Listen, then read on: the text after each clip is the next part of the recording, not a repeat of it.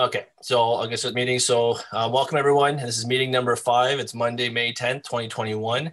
We're starting early at 6 p.m. This is a note to members of the public that due to the efforts to contain the spread of COVID-19 and to protect all individuals, the council chambers will not be open to the public to attend council meetings until further notice.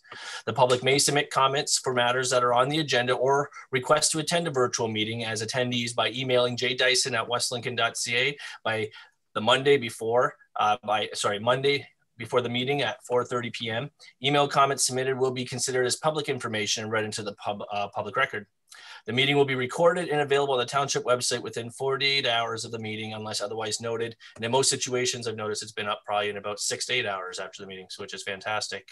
I'm Chair Councilor Riley, and this is the Planning, Building, Environmental Committee agenda. So I already read that part. So at this point, I'm going to ask if there's any disclosure of pecuniary conflict of interest or not. Not seeing any. Right now, under confidential matters, we have a recommendation that the next portion of this meeting be closed to the public to consider the following pursuant of Section 239(2) of the Municipal Act 2001. Legal enforcement matter, testimonial device in the former township of Gainsborough, now township of West Lincoln, which is a verbal update. Applicable closed session exemptions are litigation or potential litigation, including matters before administrative tribunals affecting the municipality or local board, or the security of the property of the municipal or local board, and advice that is subject to solicitor-client privilege, including communications necessary for that purpose. Do I have a mover? Mayor Bylsma and Councillor Bradrick. I guess at this point, all those in favor? All right, so that carries. And so now we're in close, and for those who've joined us, we'll be back shortly. The committee now resumes in open session of the hour of 6:28. Have item P5721, Director of Planning and Building, Brian Treble, legal enforcement matter, testamentary devise in the former township of Gainsborough, now township of West Lincoln, verbal update. So I don't believe we need anything for that, but I do believe I need a motion to go into open session, right? So if I can get somebody to move that. So Councillor Yonker and Councillor Trombetta, and then all those in favor. Okay, so we're now in open session. And yeah, so now moving forward again, sorry, I'm just trying to, okay, so I have in section 4, again, disclosure of any pecuniary interest and or conflict of interest. Not seeing any or hearing any. So now we have our public meeting tonight under 5.1, 6:29, although we say it's going to start at 6:30. We're about a minute ahead of the game here. Zoning bylaw amendment for Carlton. And I'm going to apologize for probably saying this name wrong, but I think from what I was trying to practice earlier, it's Kamukana Nova. Apologize, I probably butchered that. Terribly sorry. File number 1601-004-21. Owner of the property located at 6696 Canberra Road, Part 1 of 30R-3892 Concession BF, Part Lot 2 and 4, file number 1601-004-21. So that's going to be our public meeting.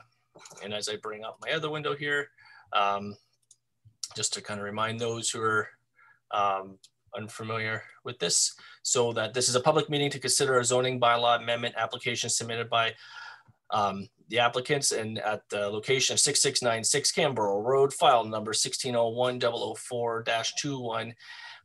The Planning Act requires in section 3412 that before passing a zoning bylaw amendment, council must hold at least one public meeting for the purpose of informing the public in respect of the proposed zoning bylaw amendment. The purpose of the public meeting is to receive comments and answer questions from the public regarding this zoning bylaw amendment submitted by Michael and Azagiel.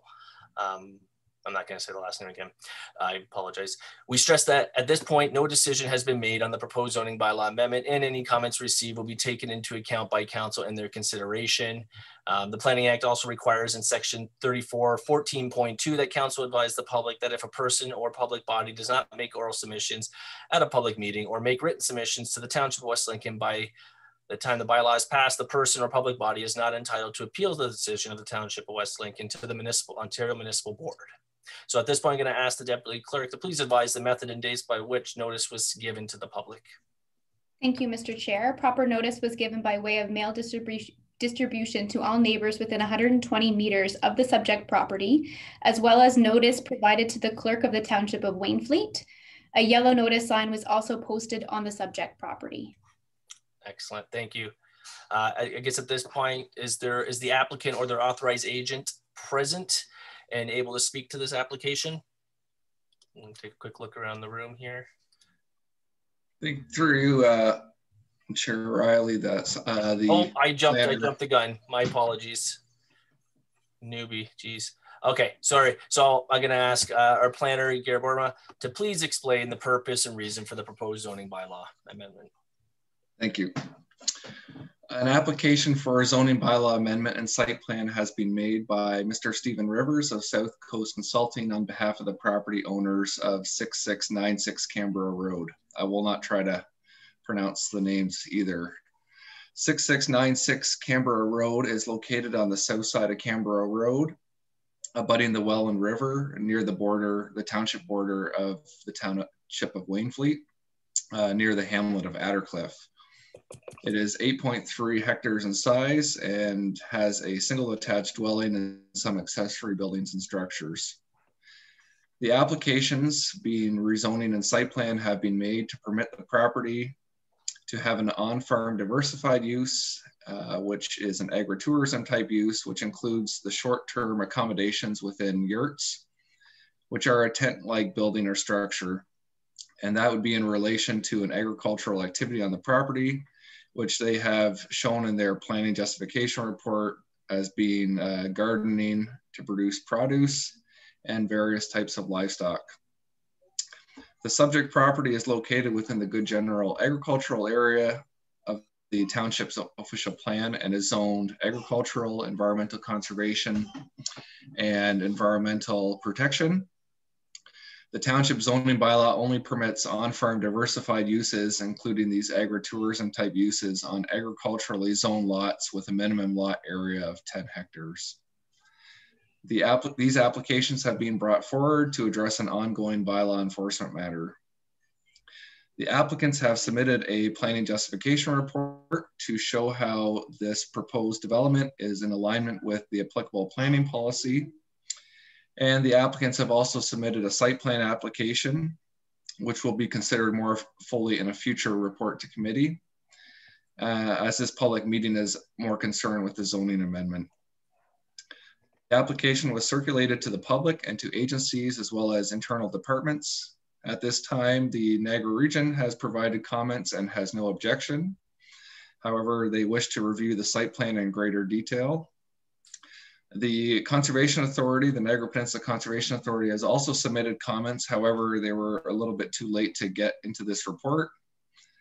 But they have no objection, but they also have identified several of the items that would need a Conservation Authority work permit, as well as wish to review the site plan in more detail as well.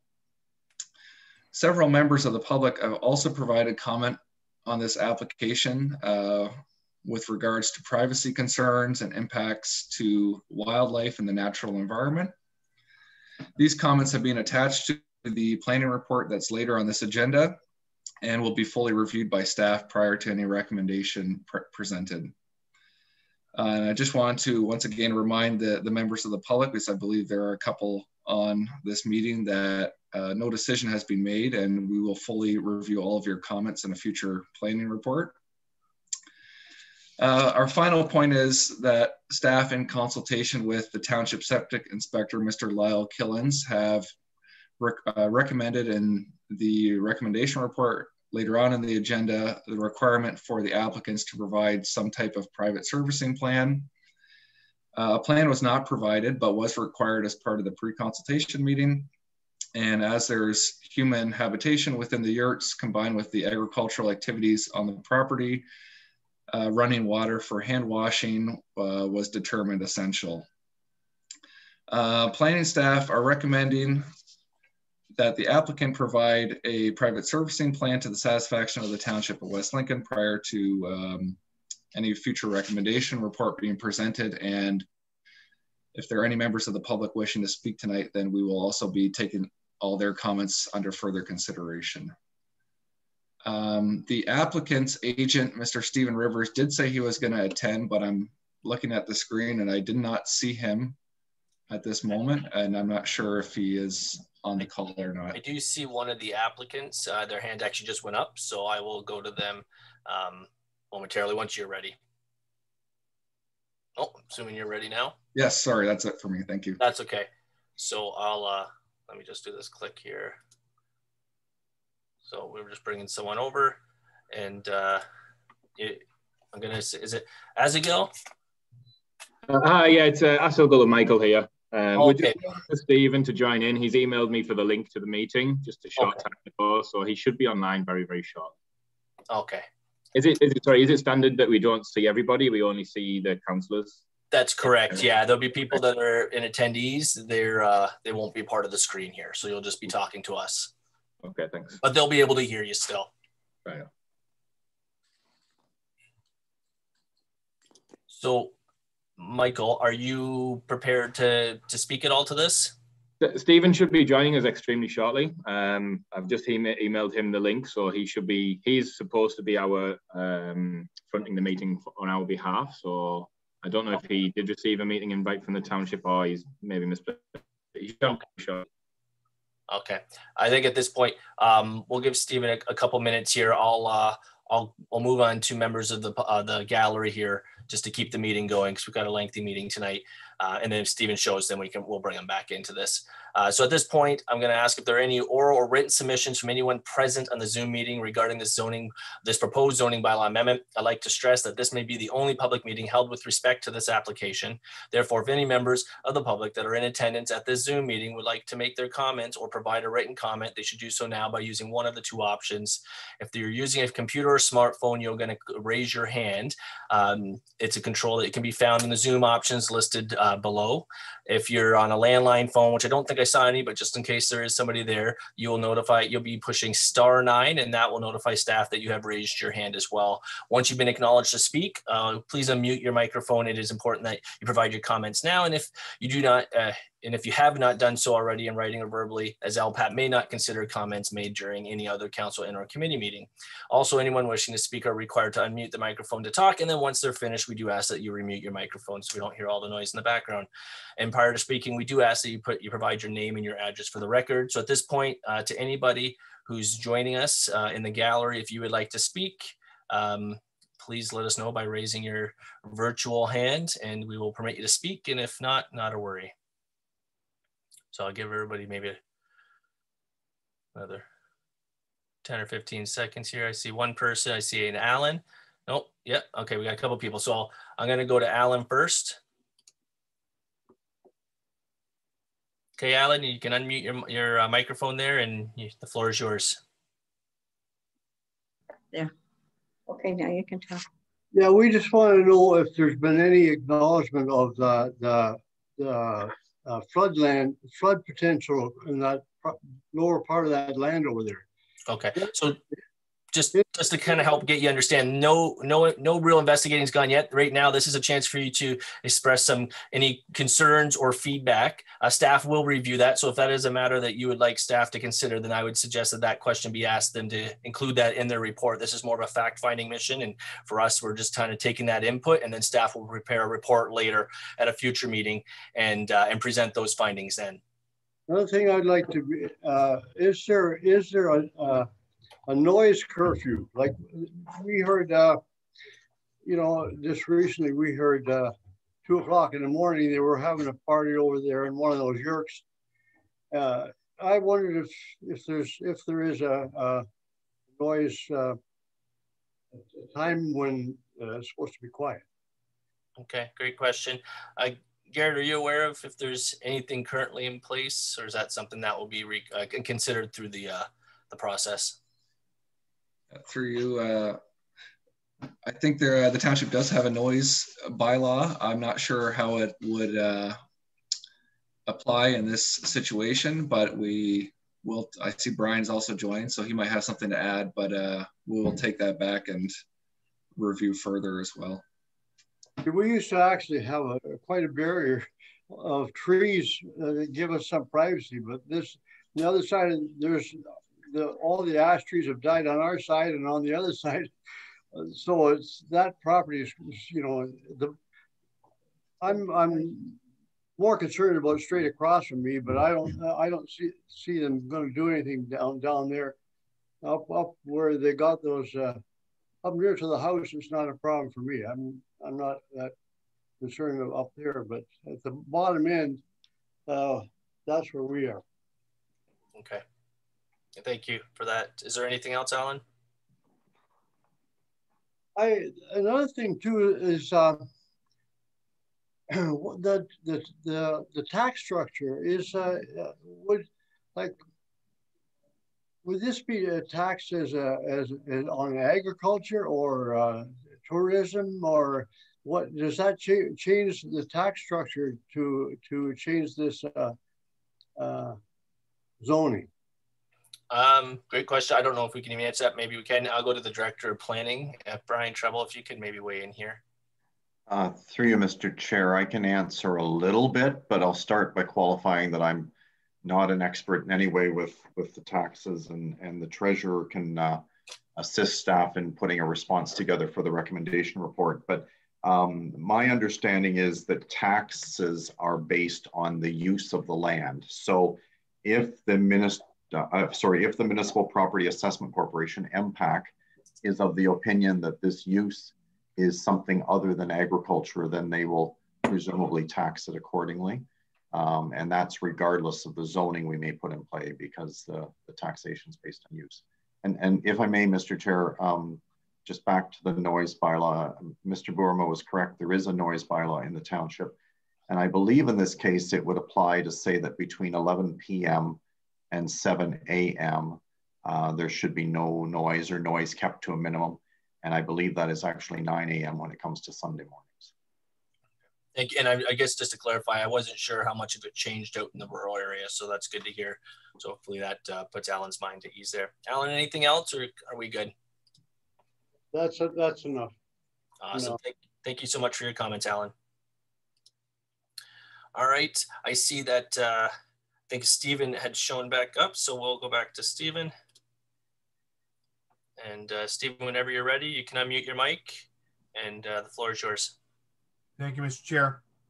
I'm a professional planner. I'm working on behalf of the applicants on this project to prepare the planning justification report. I don't know if this is the appropriate time for me to provide some responses to the public comments, or if there are other members of the public who perhaps should go first, so I can hear their concerns. So normally we actually usually have you go first. You're also welcome to respond after the fact should we have questions. But again, keep in mind, this isn't a meeting for you to answer their questions as much as it is for us to gain information from you. And then from there, staff will figure out the process. If there's questions they have, they can seek that through you. So I would suggest that if you're here to represent the applicant, then maybe just go forward with whatever presentation you have, and we can figure out the rest if we did get hung up on a question or two. Okay, I sent Garrett some slides I'd like to share with you as well. Hopefully we can do that. At this point, the public has had concerns about the view, and I think as Alan just talked about, looking across the river. I'm sure the planners will support my contention that a view is not a public concern as far as the Planning Act is concerned. Certainly, people have that issue. I've had to deal with my mother and her concern about losing her view, but that is not a planning issue, and really not something that planners deal with. Secondly, there was a comment about a hiking trail or a bicycle path. Certainly none of those are proposed as part of this application. I think that the people who commented on those were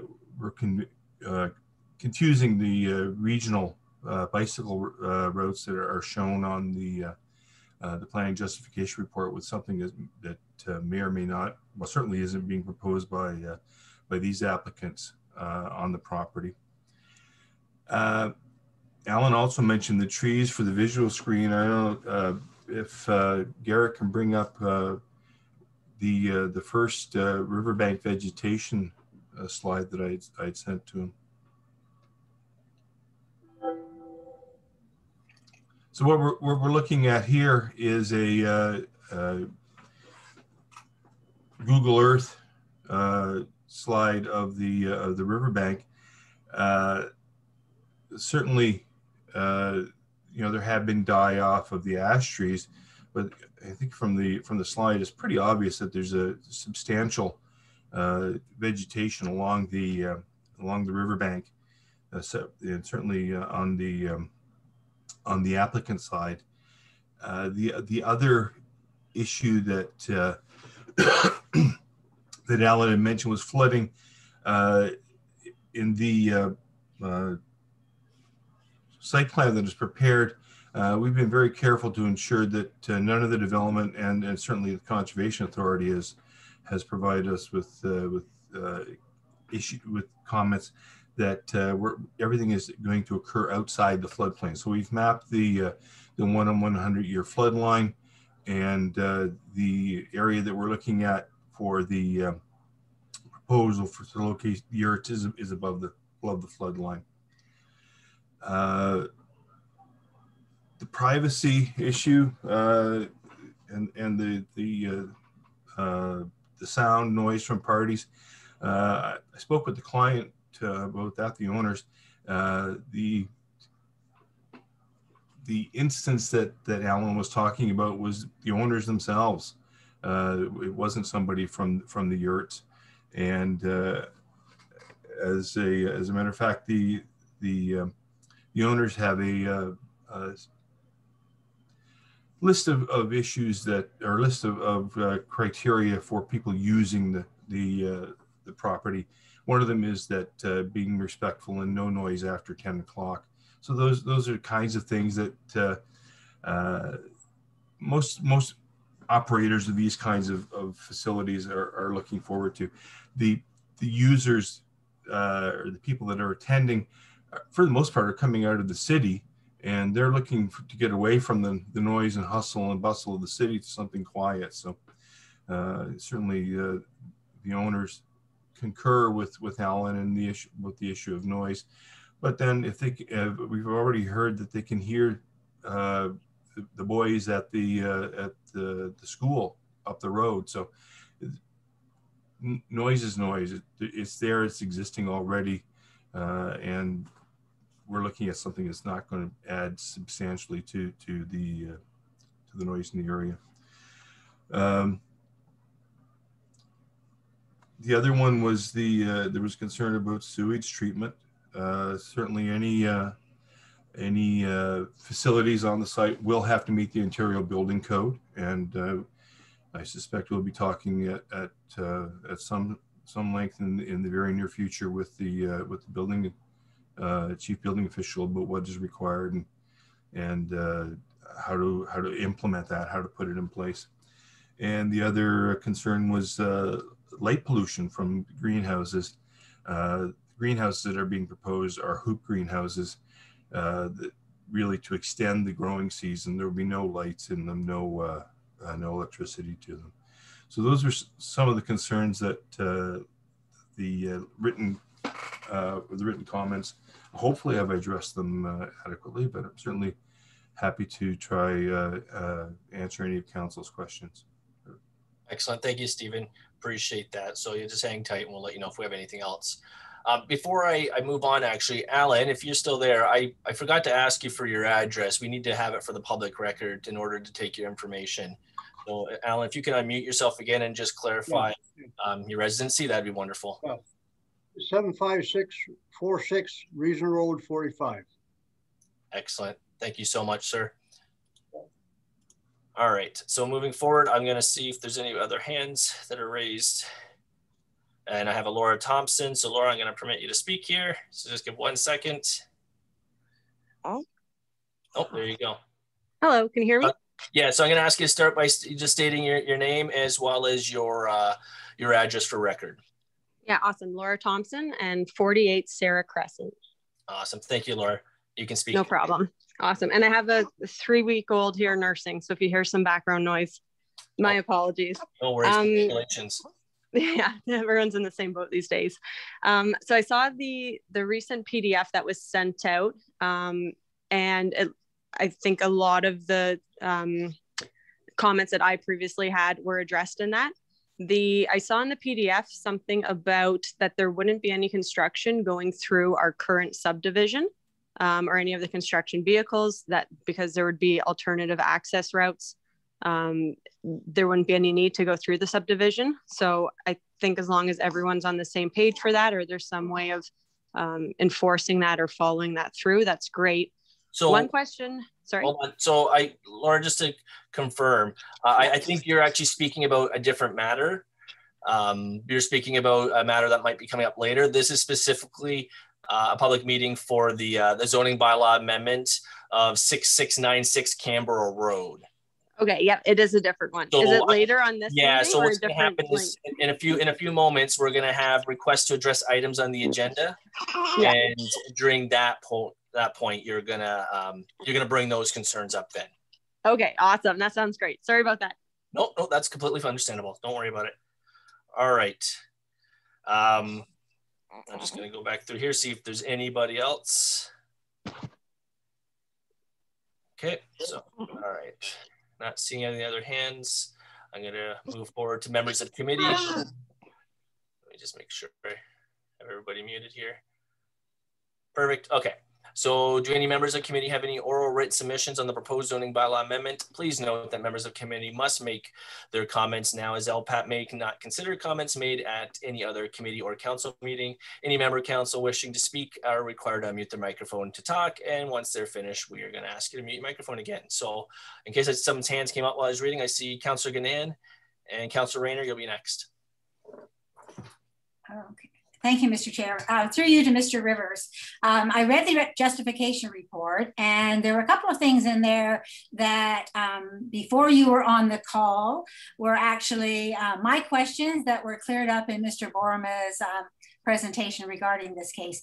And that is looking at some kind of a private system for sewage. As I read the justification report over and over and over through it, it indicated that if this was outside of the urban area, that there needed to be something. So I was very, very concerned about not so much the porta potties, but the idea of what we were going to do about hand washing if this was to go through.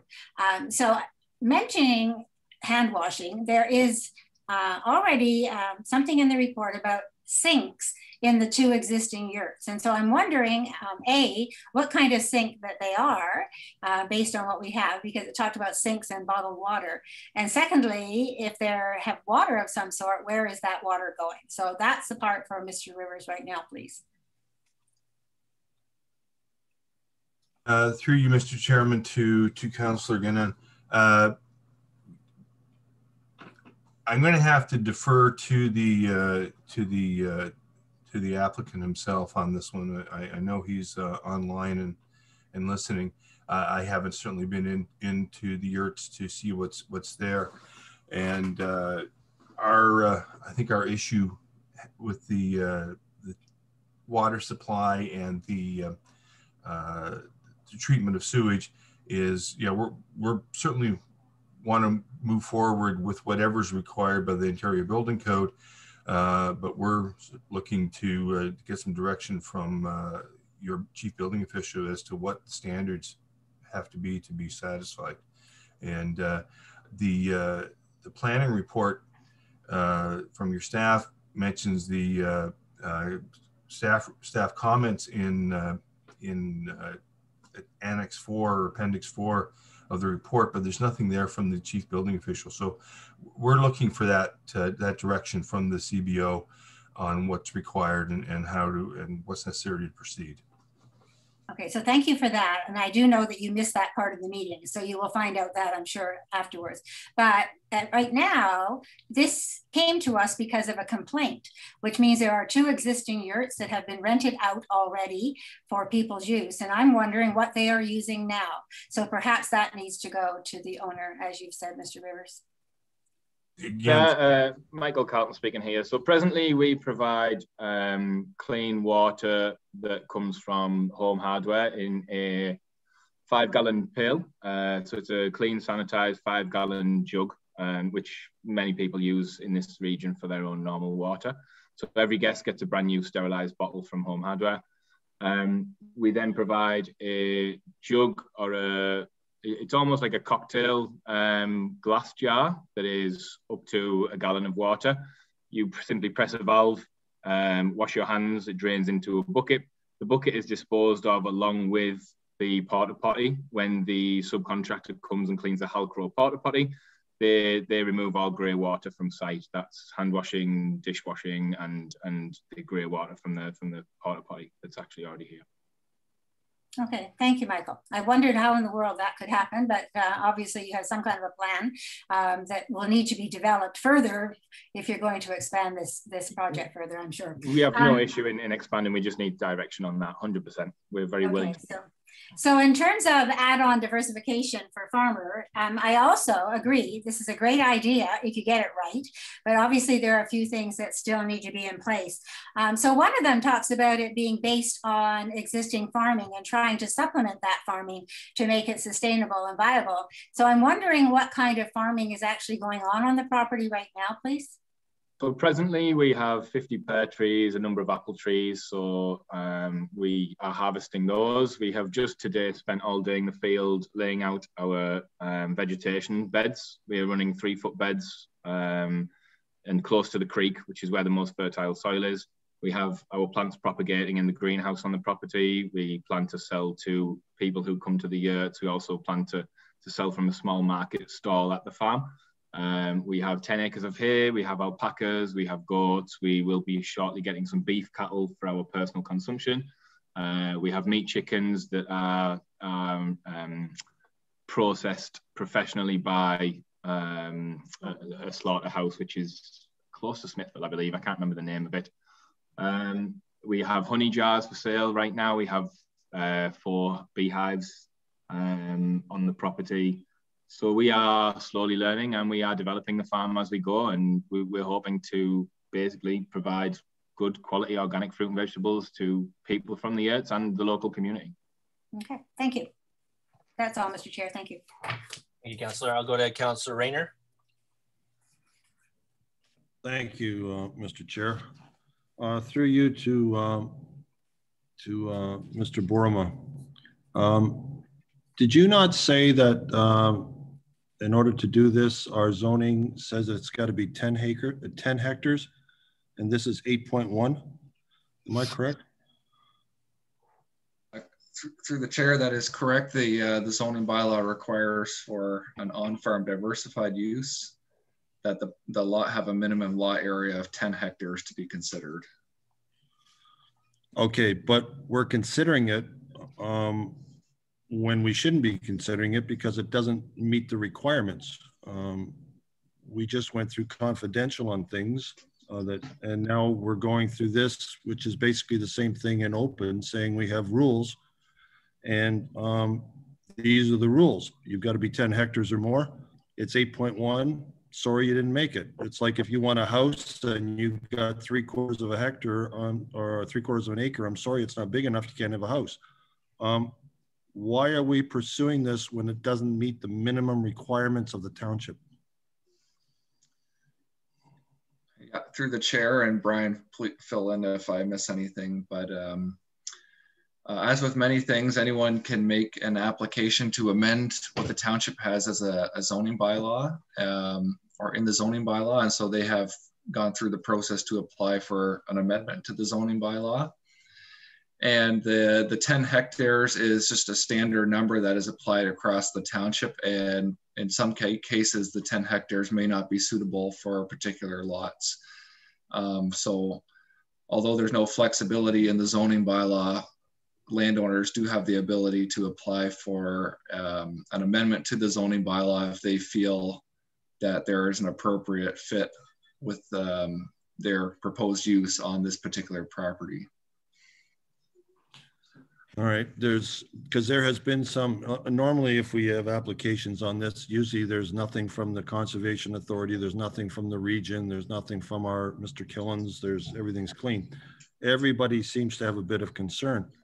And then there was the mention from Alan that at 2 o'clock in the morning, there was a lot of noise. And obviously it was very disturbing to him. And then the planner says that that people come from the city, they want to go out in the country and they want things to be quiet. Some of them do, some of them come out with dirt bikes and want to go the opposite direction. But in this particular case, it was the owners that were making the noise, and yet they were going to set the rules at 10 o'clock, there should be no noise. Somehow that conflicts to me. Don't do as I do, do as I say. It doesn't reflect well. Plus, it's also COVID time. So you're wondering, it's awful loud. You just two people having a party, or is there more than that going on out there? We shouldn't be hearing a lot of noise and things about people yelling and drinking at 2 in the morning with COVID. And the second of all, you're trying to establish credibility in the neighborhood for your business. And yet you're ticking off your neighbors at 2 o'clock in the morning and telling them that the people you're bringing in here aren't going to do that. So, Councillor, somehow that doesn't add up to me. Councillor, 1 second. I just want to make it very clear that you're basing this statement on allegations. Okay, so just tread very carefully, please. Okay. Well, I can only go, Mr. Chair, by what was said by the people who were here speaking on behalf. And I'm not going to turn around and tell the gentleman he's a liar. If he's there saying that it was annoying, I would assume he didn't bring this out of the blue, and it really did happen. So there's just a number of issues with regards to this that don't add up to me. So I will not be supporting this based on those circumstances. Thank you. Okay. Thank you.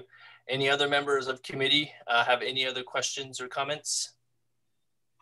All right. Not seeing any. Let me just get my spot back here.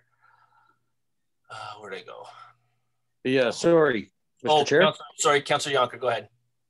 Yeah, through you to, I believe it would be their planner, his name is escaping me, but Stephen on River. the presentation, yes, on that presentation with on page 46 of the document with 123 of them, I tried to zoom in on what they're proposing, and I'm not understanding some of the stuff that's in there. I can't read it.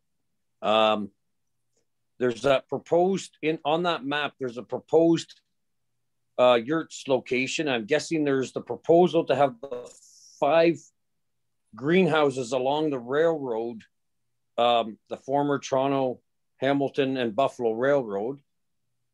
And then there's a big gray area or in that proposed yurts location that's hashed marked out. There's a part that's clear rectangle. So I was just kind of wondering what that was. And then also, I guess there's a couple yurts already existing, and they're shown beside that to the left of that. And I was just wondering if you could maybe just explain what is in that blank triangle on that map. Okay, so Stephen, if you're able to unmute there and respond, that'd be great. Yeah, through you, Mr. Chair, to the councillor, I'm scrolling through my document to find the image. So give me a couple seconds until I get there. Yeah, no problem. Yeah, page 46 of that document, I believe that you shared with the township. Okay, getting there. Yeah, hi, sorry, is it possible that I may interject at this point? Yes, to answer his question. Yeah, to answer this question, yeah. Yes, you can. Okay, so in the process of discussing the site plan with our subcontractor working on our behalf, I actually asked the draftman or the CAD operator for the company to place the 5 greenhouses where I have actually placed the square box that you are referring to. So in actual fact, the greenhouses shouldn't be run parallel alongside where the train line is. It should be somewhere around where I placed the square box. So that clear square box, I simply asked the subcontractor to move those greenhouses into or around that vicinity. Okay. Does that answer your question, Councillor? Okay. Yes, it does. Yep. Okay. And did you have any other questions, Councillor? No, I didn't. Thanks. Okay, perfect. So I'm just going to look around the room one more time. Any other members of the committee would like to address this? Okay. So please be advised that a technical report is being considered by committee this evening and that a recommendation report will be forthcoming at a future council and or committee meeting. Please be advised that once committee and or council has made a decision with respect to a zoning bylaw amendment, and if approved by council, a notice of their passing will be circulated with an appeal period. If you wish to be notified of council's decision, please ensure that you email the township clerk, Joanne Shime, at jshime@westlincoln.ca. Anyone who is interested in observing council and or committee meeting discussions about a particular bylaw should not solely rely on mail notices, thus miss the opportunity to attend an applicable meeting. It is suggested that you watch a township website for postings of agendas to review items that will be discussed at council and or committee meetings. The agendas for meetings are posted on the township website after 4 p.m. on Friday prior to the meeting. Additionally, meeting schedules are also noted on the township website for the public to view. If you wish to receive notices by email, it is suggested that you contact the township clerk to advise of your request and include your email address along with your mailing address and your phone number, and so you don't miss that opportunity. So at this point, this public meeting with respect to the proposed zoning bylaw amendment is concluded at the hour of 7:08 p.m.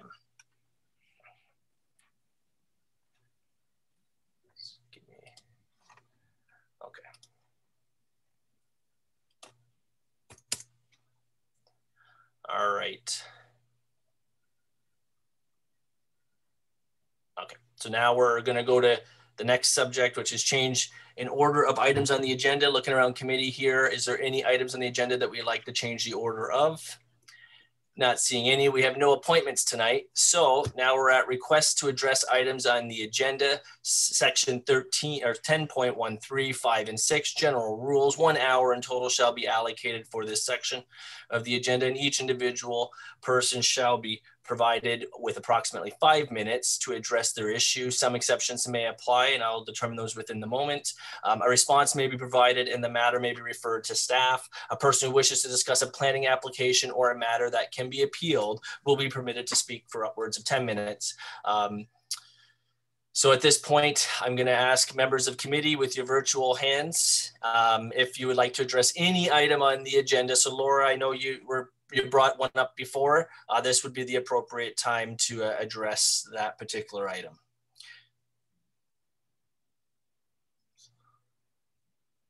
I'll just give people a couple of minutes. So Laura, I'm going to permit you to, so you can unmute whenever you're ready.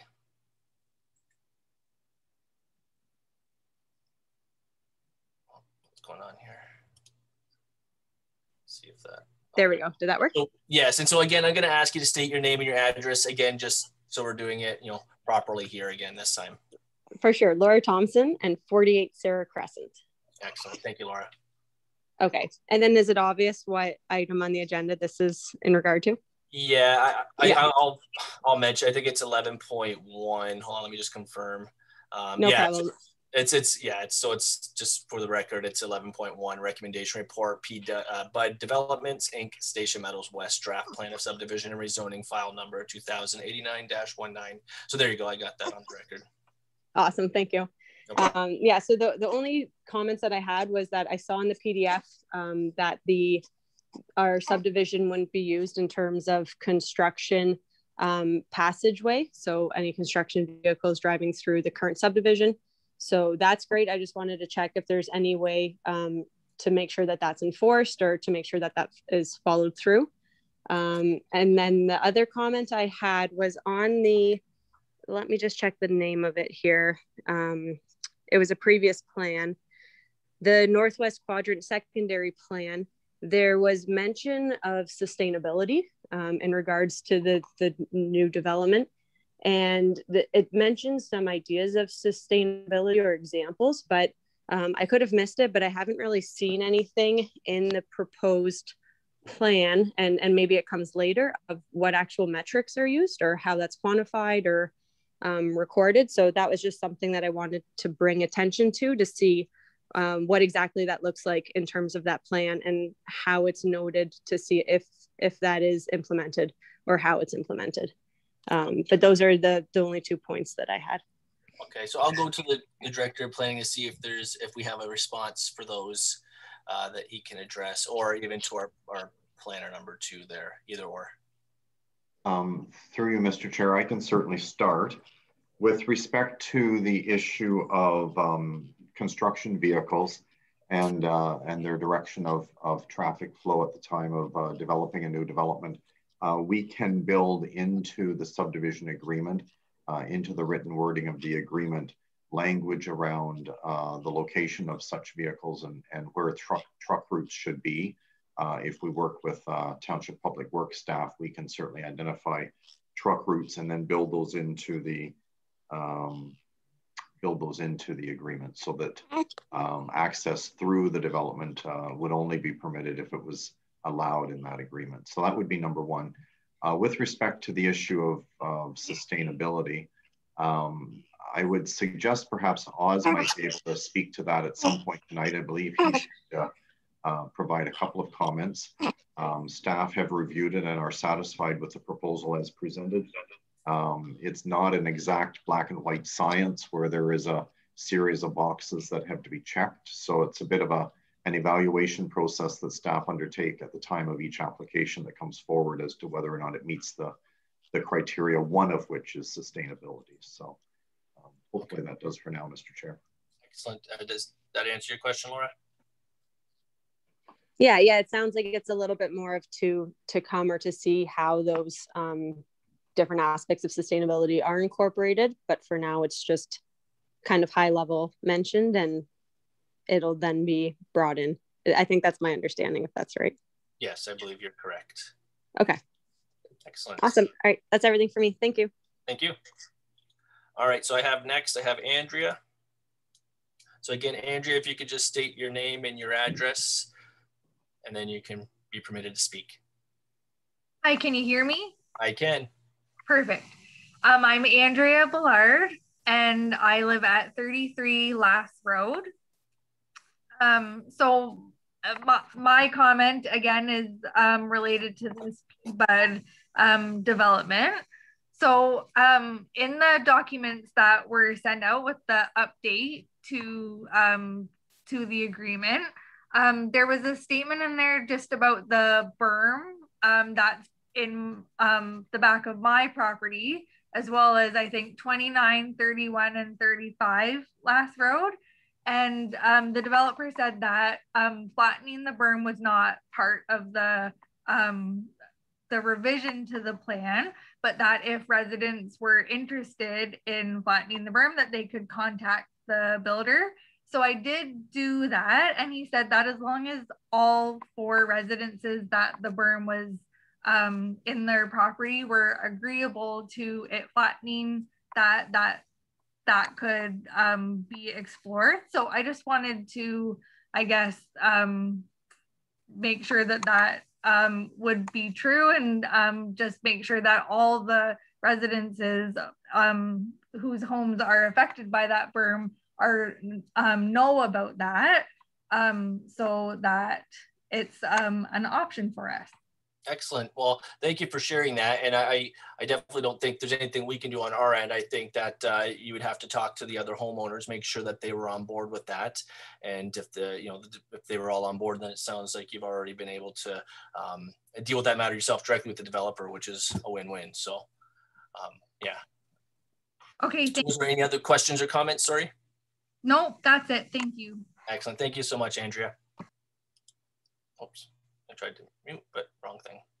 All right, so I'm gonna go back to the gallery here, ask if anybody else has if they'd like to address any other items on the agenda.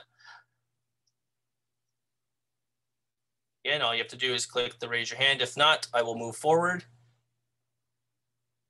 Okay, at this point, I'm gonna move forward. I don't see any other hands or any other, anything, perfect, okay. So that being the case, We're going to move forward to consent agenda items. All items listed below are considered to be routine and non-controversial and can be approved by one resolution. There will be no separate discussion of these items unless a council member requests it. Mr. Chair? Yep.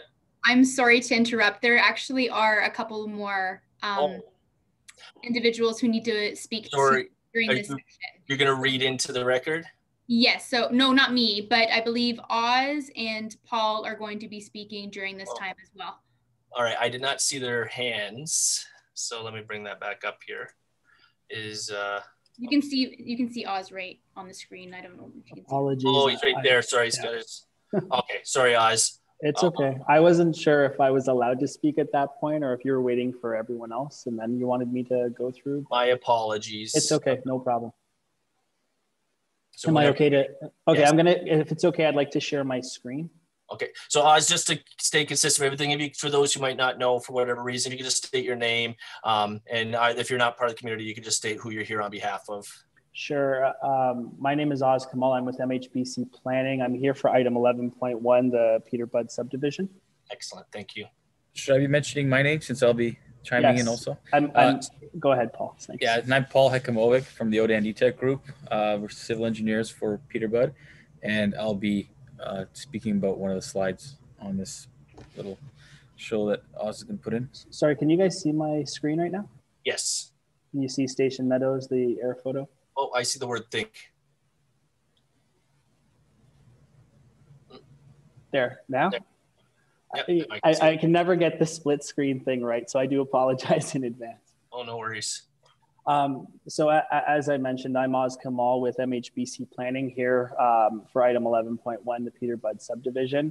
So Paul and I are going to go through just a quick overview of what was presented to the residents, and then we heard their comments and our response to the comments, because we did make some, I feel, pretty substantial shifts to help address some of the comments that we heard. So what you're going to see is the subdivision prior, and then the subdivision current. On your left is the prior design, and then on the right is the current design. The first thing I wanted to highlight was the apartment building that we were proposing with dwelling units within it. Originally, we were proposing it in the southeast corner of the site and then abutting the park. Based on the commentary that we got in October from the public meeting, it was overwhelmingly clear that that was not the correct location for that building. So what we did is we moved that building as requested, along with some additional density for the townhouses, over to the west side. So you can see where the circle on the left was the apartment building, now is where the apartment building is on the right-hand side. So it's just south of Street F off of Grimsby Road, South Grimsby Road. And further to that, what we ended up doing was, further to the comments that we received from the public, instead of, they had asked why couldn't their backyards be aligned with single detached dwelling backyards. So we went ahead and we did that. We implemented that. So you have here now a continuation. So the entire east side is single detached dwellings. In doing that, we had to shift the alignment of Street G. You can see the cul-de-sac got adjusted, and then the park space flipped to the other side. So now you have the park space just to the west side. And I believe we made it a little bit bigger. I think it was just under it was about a hectare before, and now it's 1.04 hectares. So the park size increased.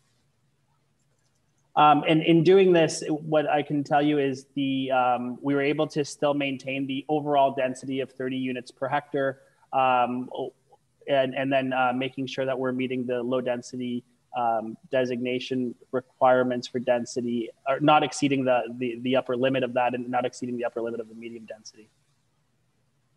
Oh, sorry. There we go. Transportation and access was another item that was brought up and was a concern. So the main concern being that there was no proposed east-west connection on the north side, the Spring Creek Drive extension, if you will. What we, again, having heard the commentary, including staff's commentary about it, we decided that we will build this leg of the Spring Creek Drive extension to South Grimsby Road 5. And we understand that the town will then continue that extension across the north end of the existing subdivision to the east of us. And then what we've proposed is 2 access points. You can see them highlighted in red, one on the west side, one on the east side, connecting to that future Spring Creek Drive extension. Again, to help alleviate the traffic that we heard from the residents that was another adjustment that we made. The other thing, Paul, if you could speak to this, this is the drainage improvements. Yep. So what we have on the left side here is the existing conditions, which is there is a lot of mention about the rear yards of the subdivision of existing Station Meadows experiencing quite a bit of drainage coming in from the west. And you can see in blue, it's highlighted the area that's actually coming in. That's about 13 hectares. And this is why those homes are experiencing some of that some pooling of water behind their homes, because it's just trying to make its way to those rear yard catch basins. In the proposed development, what we're actually doing is we're proposing to expand the existing pond that's on the south side of existing Station Meadows there off Hornack Road, and increase the size, increase the volume. And actually they're highlighted in red would be a 100-year storm sewer, which would be below grade, interconnected with all the storm sewers within the road. And that's going to capture all the drainage from the north area there, including the area that was draining overland before, bring it into the storm sewers and convey it to the pond directly. So this is essentially diverting those flows around existing Station Meadows. And the areas that are experiencing the drainage issues behind their homes, that area is going to be significantly reduced now, because it's only going to be reduced to basically the localized areas between the north-south road, with I believe is Street B, and the subdivision. It's just going to have rear yard catch basins there to convey all the water to that 100-year pipe and bring it to the pond. So that is it's a major improvement in terms of drainage for those residences. Sorry, I was on mute because my dogs were barking. What I also have is, what we've also done is some concept massing, just to give council a little bit of a flavor for how you can see the subdivision, how it'll look with the park, the road alignment, and how we've moved the density to the west side. And then we just have a couple of perspectives of that, just so you can see how that'll look. This is a view northward. So you can see here lining the single detached houses, and then also along the north end at Spring Creek, double, so that you have frontage on Spring Creek as well as internal. And then we have various forms of townhouses internal to the site, and then the dedicated apartment building over on the west side as requested. And then this is just another view southward of the same perspective, looking at it the same place. The other thing, I did take notes from some of the comments in terms of sustainability. I think one of the important things to keep in mind is we've eliminated sustainability comes in different forms. One of the big things here is that we're dedicating a park. There's like a big park here that's going to be, we've dedicated a lot of space towards a park space here for not just the residents of this community, but also the residents of the existing subdivision. Another main thing to keep in mind is there is that trail system that is going to be continued along the south side. You can kind of see the path of the trail. There's a berm for the rail, and then there's a trail path that's going to continue. That was a big request that was asked for in order to ensure that was being maintained.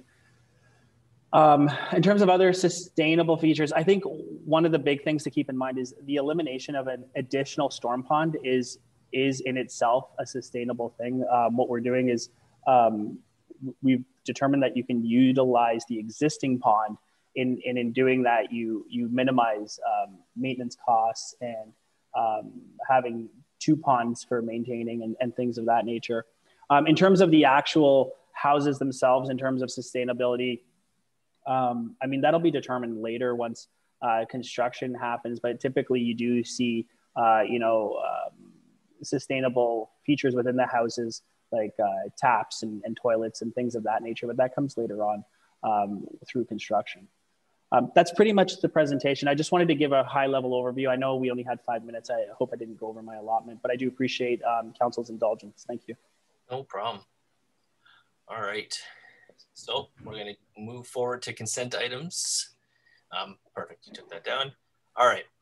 So all items listed below are considered to be routine and non-controversial and can be approved by one resolution. There's no separate discussion on these items unless a council member requests it, in which case it will be removed from the consent resolution and considered immediately following the adoption of the remaining consent items. So the recommendation is that items 1 and 2 be and are hereby received for information, and items 3, 4, 5, and 6 be and are hereby received, and the recommendations contained therein be adopted with the exception of item numbers, and there currently aren't any.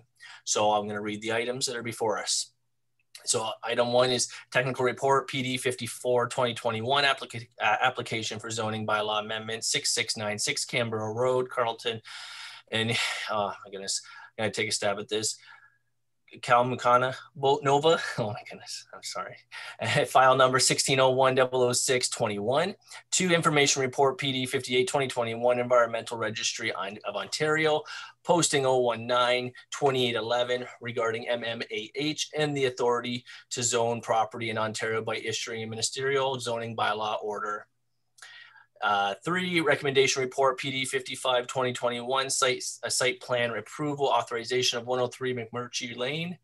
Recommendation 4, or sorry, number 4, recommendation report PD 59 2021 Riverview Poultry site plan amendment authorizing bylaw, file number 2100-009-21.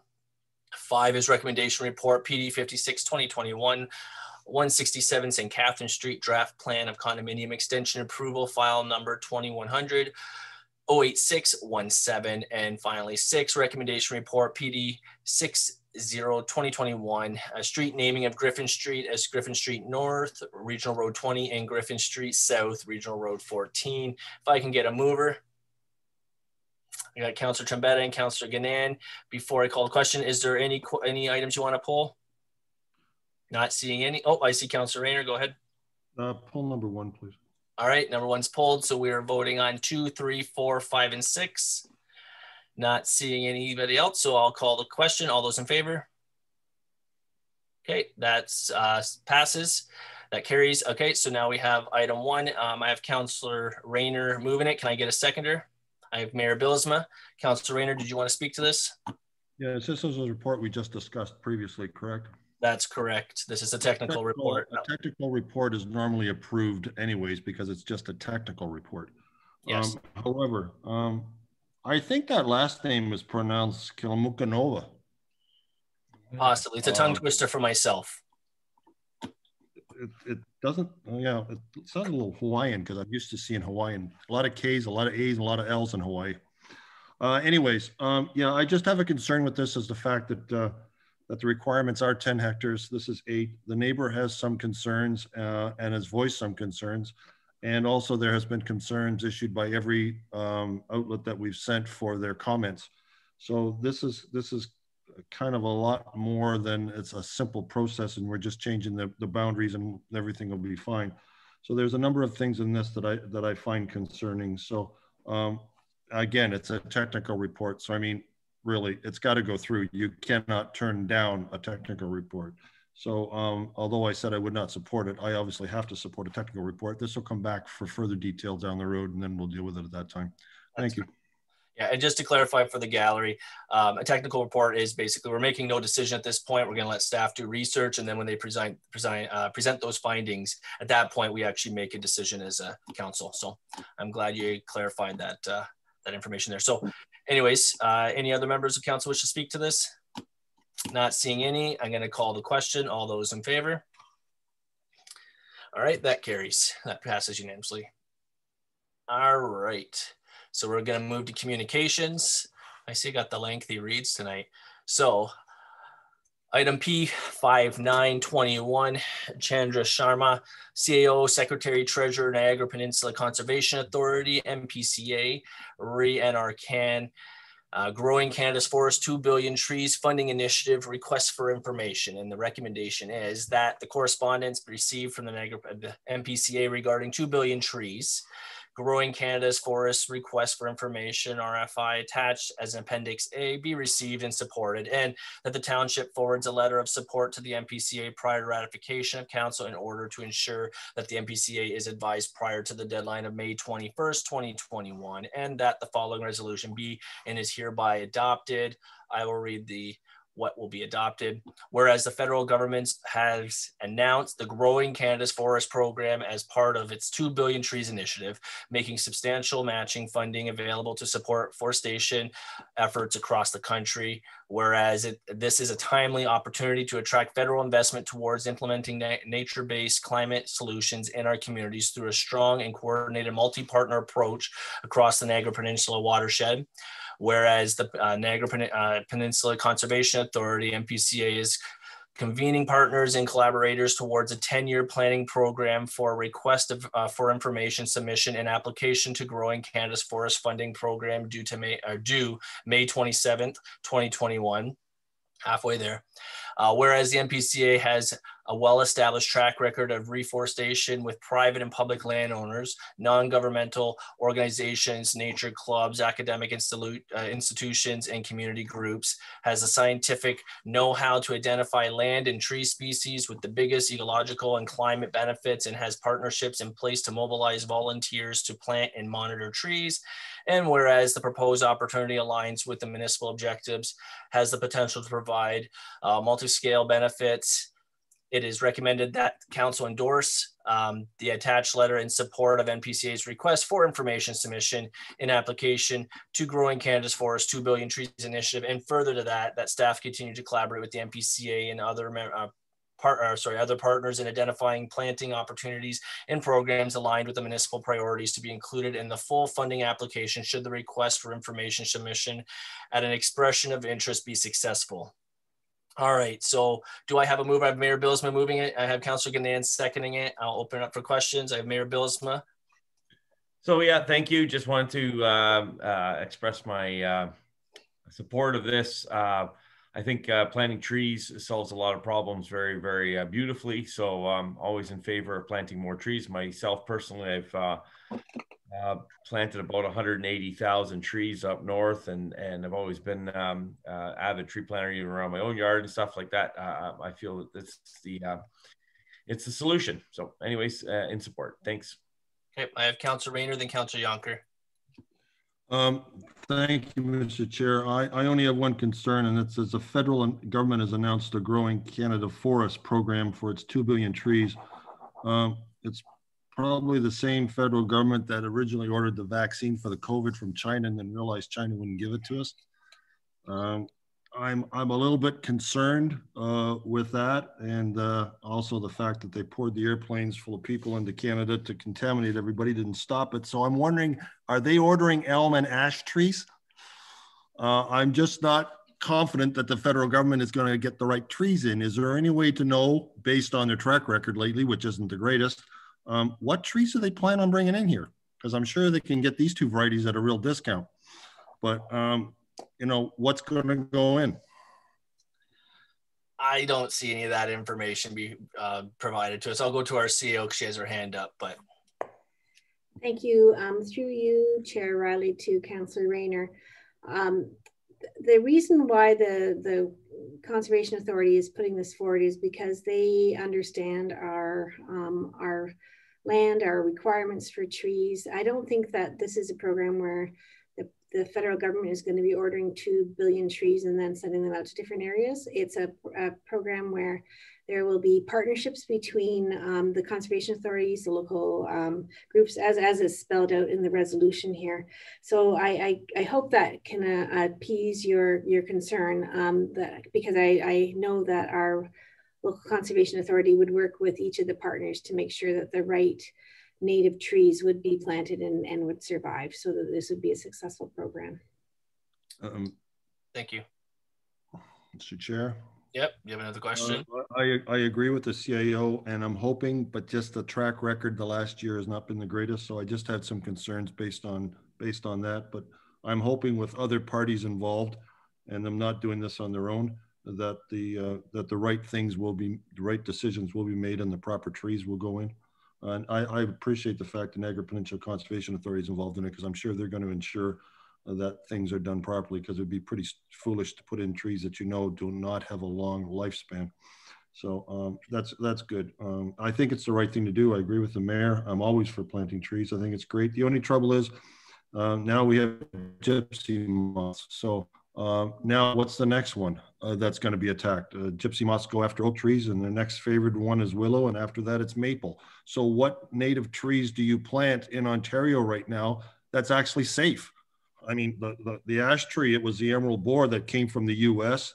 The elm tree, it came from supposedly came from Holland after the Second World War when they immigrated to Canada. It was in their big chests, their wooden chests, and that's apparently how it got to Canada. And now we've got a particular problem with gypsy moths that are attacking practically everything. So I really wonder what trees now are safe that based on science have a probability of getting to 50, 60, 80 years without being wiped out. It's not a comfortable, if you're a lover of trees, which I hope most people are, because without them you wouldn't live. They convert carbon dioxide to oxygen, and without them humans wouldn't live. But they're being attacked on all fronts. And it really is scary to me what varieties are really safe on the long term to be planting. I don't even know if anybody's got an answer to that now.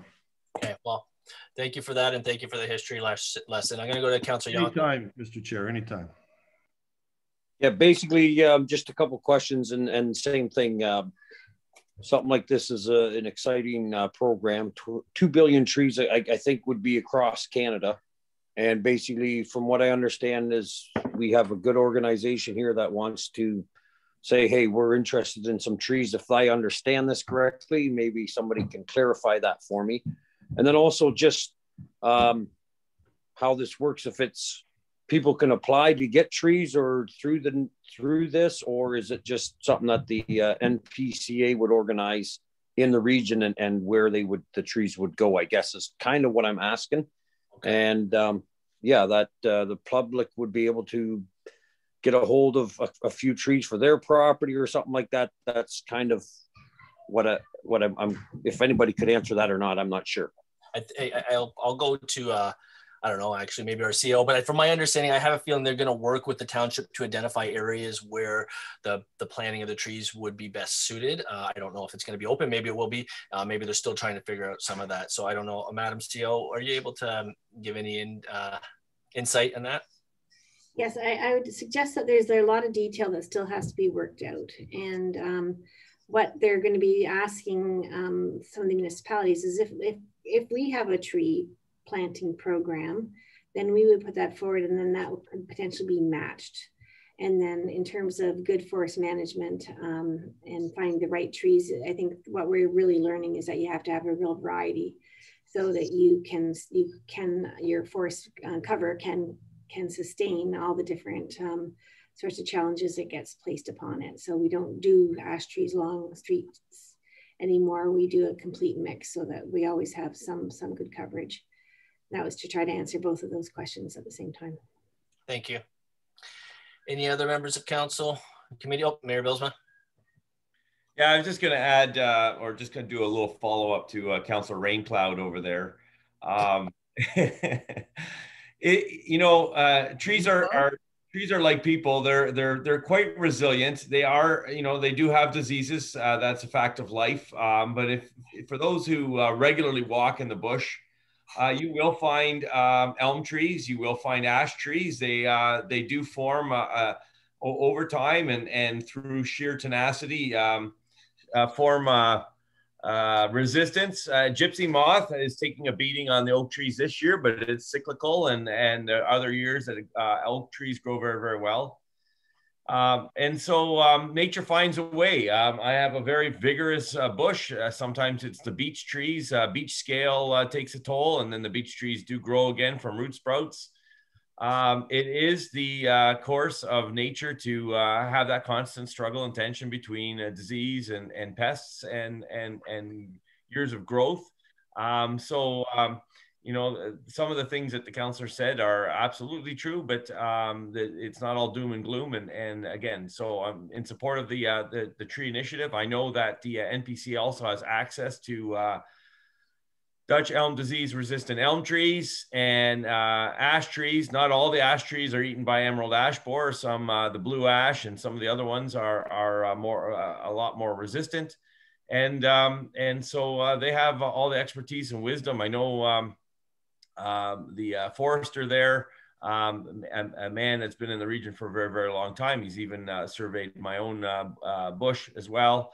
And they run a good program. They're the experts. I have no doubt that they will find appropriate trees for West Lincoln and a different set of appropriate trees for Fawn Hill and Niagara the Lake as the soil conditions allow. So just it's an exciting program. I don't think it's money wasted. It's money well spent, and I'm looking forward to however they unfold that. Participating will be, of course, anything that the NPCA will put out. We'll be sure to pass along or highlight. So that's all, Mr. Chair. Okay, thank you. I have a note here, Councillor Yonker just stepped away for a moment to go to the washroom. So I'm gonna see if there's any other members of council that want to just talk to this. Sorry, Councillor Rayner, did you say something? Yeah, I said that was a good history lesson too. Thank you, Mr. Mayor. Perfect. Everyone's learning tonight. Great. All right, just keeping the meeting moving. I'm gonna call the question. All those in favor? Perfect. And opposed? Not hearing any. That carries. All right, so let me just see where we're at here. I had to scroll ahead. Okay, so that was communications. So now we're moving forward to the staff reports. So I have 11.1 item P 60-21 planning to Garrett Borma and Director of Planning Brian Treble. Re-recommendation report P Bud Development Inc. Station Metals West draft plan of subdivision and rezoning file number 2008-919. Recommendation that report PD 53-2021 regarding P Bud Development draft plan of subdivision and rezoning file number 2089-19 dated May 10th, 2021 be received, and that section 3417 of the Planning Act apply, and that no further public meeting is required, and that the application for the zoning bylaw amendment 16012119 submitted by P Bud Development Inc.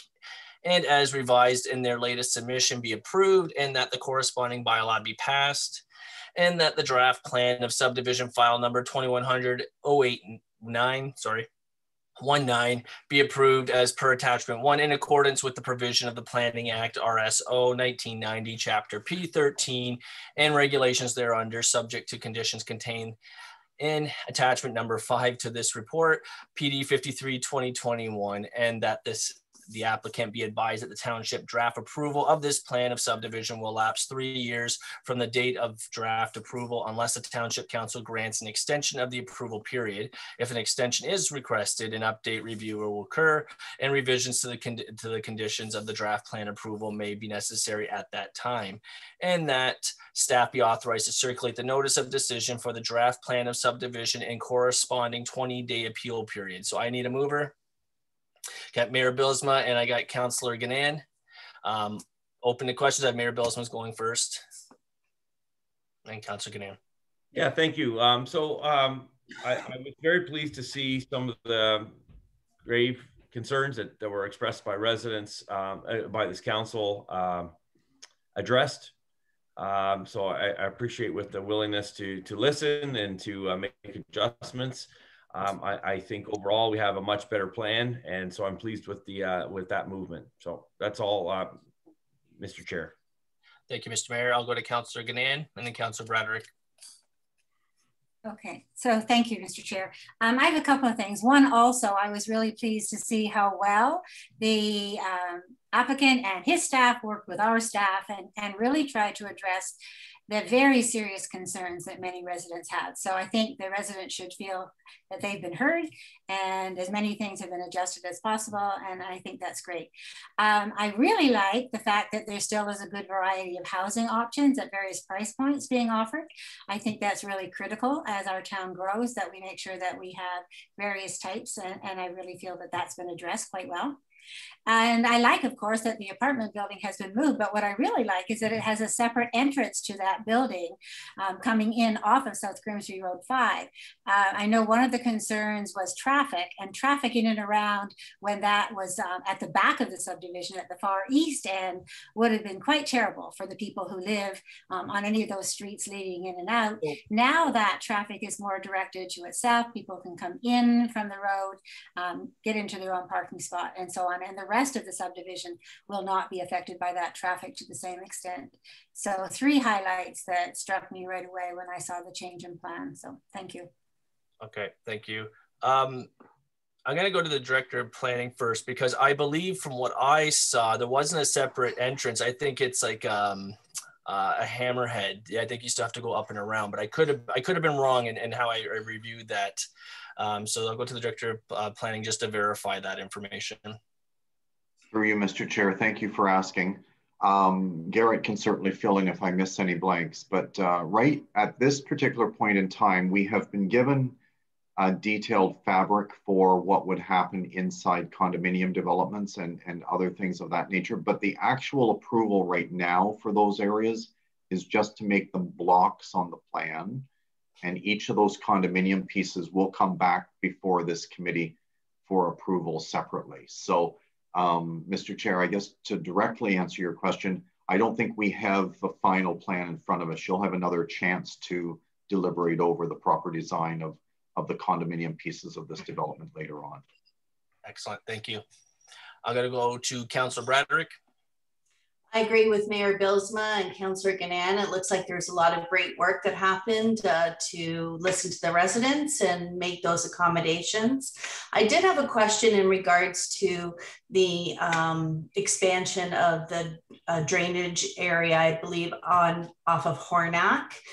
You can see in one of the drawings how it does expand, and now we'll be going behind some of the residents. So I just wanted to ask the question perhaps to one of the representatives from Mr. Budd's organization, if what will be the impact to any of those homeowners that now will have the drainage system in behind their residence?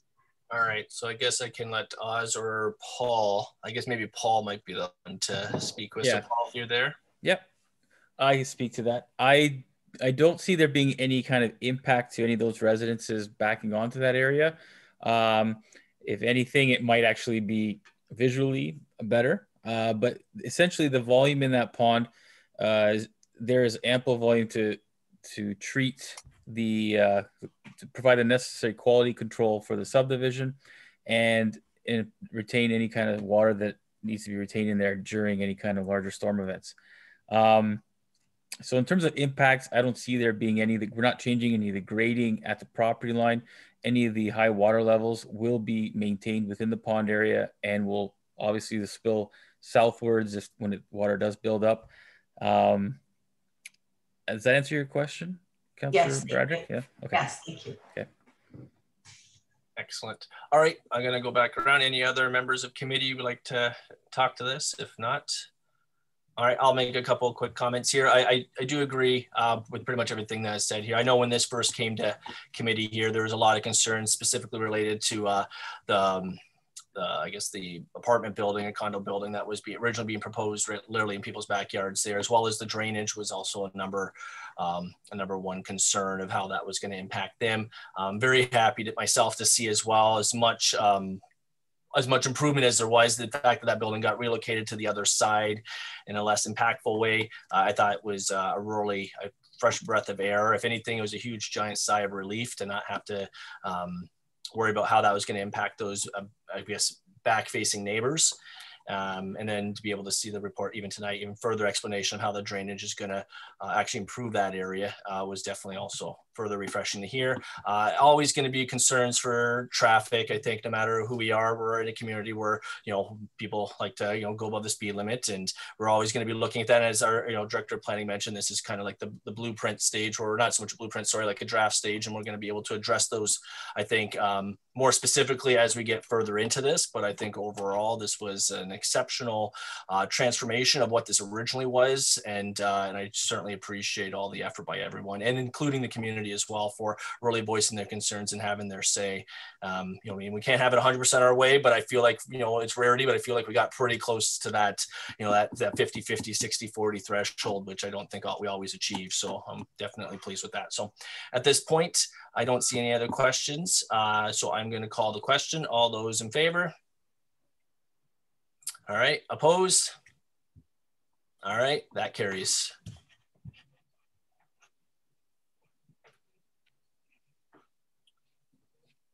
All right, so we're moving to 11.2, item P6121, Enforcement Officer Tiana Dominic and Director of Planning and Building Brian Treble. Recommendation report, PD 64-2021, Health Canada open consultation requesting a review of cannabis licensing and enforcing, and the recommendation is that report, PD 64-2021, regarding Health Canada open consultation requesting review of cannabis licensing enforcement dated May 10th, 2021 be received, and that Council of the Township of West Lincoln support staff request for this report to be sent to the local MP and MPP, the Minister of Agricultural, Food and Rural Affairs, the Minister of Agriculture and Agri-Food, and all other municipalities in Ontario, requesting that the federal government enact legislation to better support local governments with land use management enforcement issues as they relate to cannabis production and processing. So if I can get a mover, I have Councillor Yonker and Mayor Bylsma.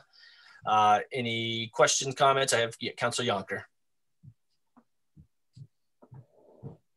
Yeah, I think this is a concern that's been we've been dealing with for quite a while, and Tiana and our director have definitely been dealing with it as well. And I just wanted to express, thanks for putting this out there, and that we're reaching out to the federal government and saying that there's issues here that we'd love to use to address, and to see that's coming from staff as well as from us at a couple other meetings a while ago through the regional police. It's called teamwork, and good to see that we're reaching out to the federal and provincial governments to try to get this cleaned up. So I know there's residents that are going to appreciate this as well. There's a lot of concerns, frustrations being heard, and it's good to see that our staff is noticing this as well, and that it gets carried up to the ones that have kind of created the problem. So good to see. Thanks. Thank you. All right, Councillor Rayner. Thank you, Mr. Chair. Councillor Yonker said kind of was the problem. They were the problem. They did cause the problem. They failed to do what they were supposed to do. And every agency, and we've dealt with it for the last couple of years, every agency that's tried, from the region to the school board that I asked about, it was in the paper that said we were working closely with Health Canada, only to find that they were not working with Health Canada because Health Canada won't answer the phone. So basically the whole thing has been rammed down our throat with absolutely no follow-up by the federal government whatsoever. They couldn't care less. And it's nice to see this, but if it's going back to the federal government, if they haven't listened in the last 2 years, they don't care about the stink and all the rest of the illegal stuff that's going on. They do nothing to help the police department, although the police have done a number of raids, but a lot of them have not been in this area. They've been in Norfolk or something. I don't know why they can do it there and we can't do it here. But the point is, the federal government has not done anything to support the people who have to endure this around their areas from people who are breaking the law. And to expect them to come to the table now when they have an absolute zero track record, it's wishful thinking. I'd like to be optimistic on this, but the track record is zero. So I'm hoping something happens, but right now the whole thing's been a joke and it's just been rammed down our throat and we've been stuck with it. And Councillor, you're breaking up. So I'd like to find one person that actually got a hold of Health Canada and they actually came out to the site and said, no, that's wrong. It's got to be resolved. This is not what the permit said. They don't follow up. So I'm hoping this may make a difference, but I honestly think it's making us psychologically feel better that we're trying to do something. But in reality, let's Mr. Treble. Mr. Treble's gone through so much in this township with what's been going on. I'd love to hear his opinion. Mr. Treble, do you feel that this will help the matter? Do you think it'll wake up the people who haven't been doing their job in the federal government? Do you think we're going to get some support finally? Or is there anything else you would recommend that can be done that will finally help us? I mean, it's legal to grow it, but they had guidelines on what they were supposed to do to grow it. And everybody has failed it. And the big guys have failed it really bad. Go past Claire Motors, going to Fawn Hill, and nobody does anything about it. So, Councillor, first, I'm just going to say, like, I think that's a really partly unfair question to ask our Director of Planning, who has, he's not involved with this on Health Canada's side of things, okay? So I understand your passion behind this, but I just want to make sure the public... Well, it came kind of, I took it that you asked him whether or not it's going to have any specific merit to do this, okay? He doesn't have that ability to force them to take every request we get. So I just want to make sure that you might not realize how you're sounding, but that's how it's coming out. So in all due respect to our own staff, I don't think that was necessarily a completely fair question to kind of throw on him, because what are you expecting him to say? So anyways, Director of Planning, if there is any part of that. I don't know what he's going to expect to say, because you ain't. All right, Director of Planning, you can go forward and explain. Thank you, Mr. Chair. I just have a couple of observations, I guess. You know, no guarantees with anything, but the first is that the Health Canada group has actually asked for input. So that alone to me is a good start, a significant start. And my understanding is that they are acknowledging that some of the what's the word I want? Some of the measures or the amounts of cannabis that are allocated per individual are not making sense. And so they are doing a review of the program. So that's encouraging. The other thing that I can say is encouraging, just knowing that there are other municipalities expressing similar concerns and also actively commenting as part of this process. You might recall receiving communication a while ago from Deborah Francis from down in the Simcoe area, and she's been coordinating and communicating with all sorts of municipalities from the Windsor area all the way up and through to Barrie and just Southern Ontario alone. And I have seen a number of comments come through that are of a very similar nature. So hopefully, you know, there's strength in the message, and we can simply hope that Health Canada picks up on some of the concerns and actually makes some changes. Okay, I'll go back to Councillor Rayner. He wants to continue his question. Thank you, Mr. Chair. That was a good answer by our director. We gave him an opportunity. He gave us good answers that we expected. You were trumping me before he even had a chance to do that. And that is exactly what I was hoping he was going to say. I wasn't putting him in the spot, and the information he gave was very relevant, very effective, and at least something positive that maybe we can look forward to, because it looks like maybe they're starting to listen. And he knew it. He told us. And I believe my questions were correct, sir. Thank you. All right, you're entitled to your opinion on your correction. I don't think it was a fair one, necessarily a completely fair one to ask. So anyways, I'm going to go back to other members of committee here. If there's any other questions or comments, not seeing any. So I'm going to call the question. All those in favor? All right, opposed? All right, that carries.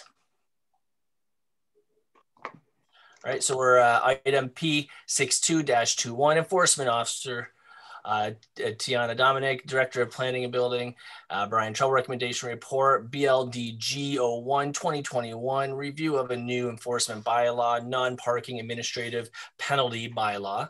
Recommendation that report, BLDG 01-2021, regarding REC report, review of a new non-parking administrative monetary penalty enforcement bylaw, dated May 10th, 2021, be received, and that a bylaw be presented at a future council meeting once finalized with legal counsel input and in the format found at attachment 1 to this report. So if I can get a mover, I got Councillor Broderick and Councillor Trombetta.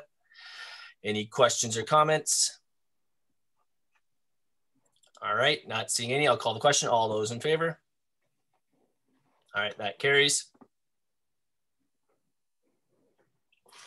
All right, item P63-21, Enforcement Officer Tiana Dominic and Director of Planning Brian Treble. Technical report, PD06-121 ATV proposed on road rules for West Lincoln. recommendations are that report PD 06121 relating to technical report ATV proposed on road rules for West Lincoln to discuss preparation for a draft bylaw dated May 10th, 2021 be received.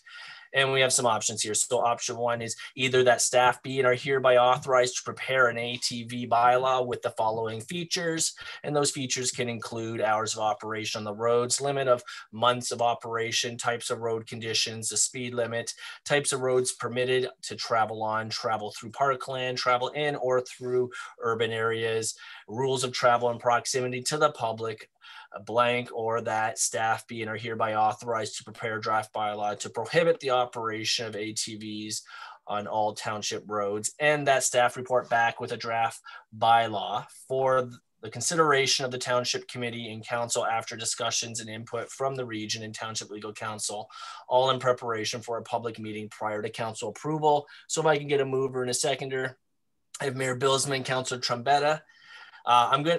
Mayor Bylsma, maybe before you go, I'll go to you first, but I'm going to go to our director first, just so that he can clearly explain what our options are here. I think just having a little extra context here might help. So I'll go to Mayor Bylsma afterwards, and then Councilor Trombetta.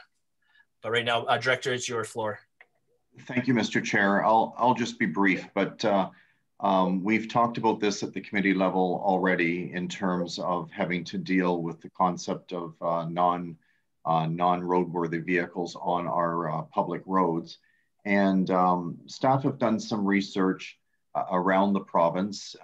It appears that other municipalities are also doing a similar review, but yet in the Niagara region, it seems to only be the township of West Lincoln and the township of Wainfleet that have been put in a position where we have to draft a bylaw if we want to regulate ATVs. Historically, no bylaw meant they were not allowed.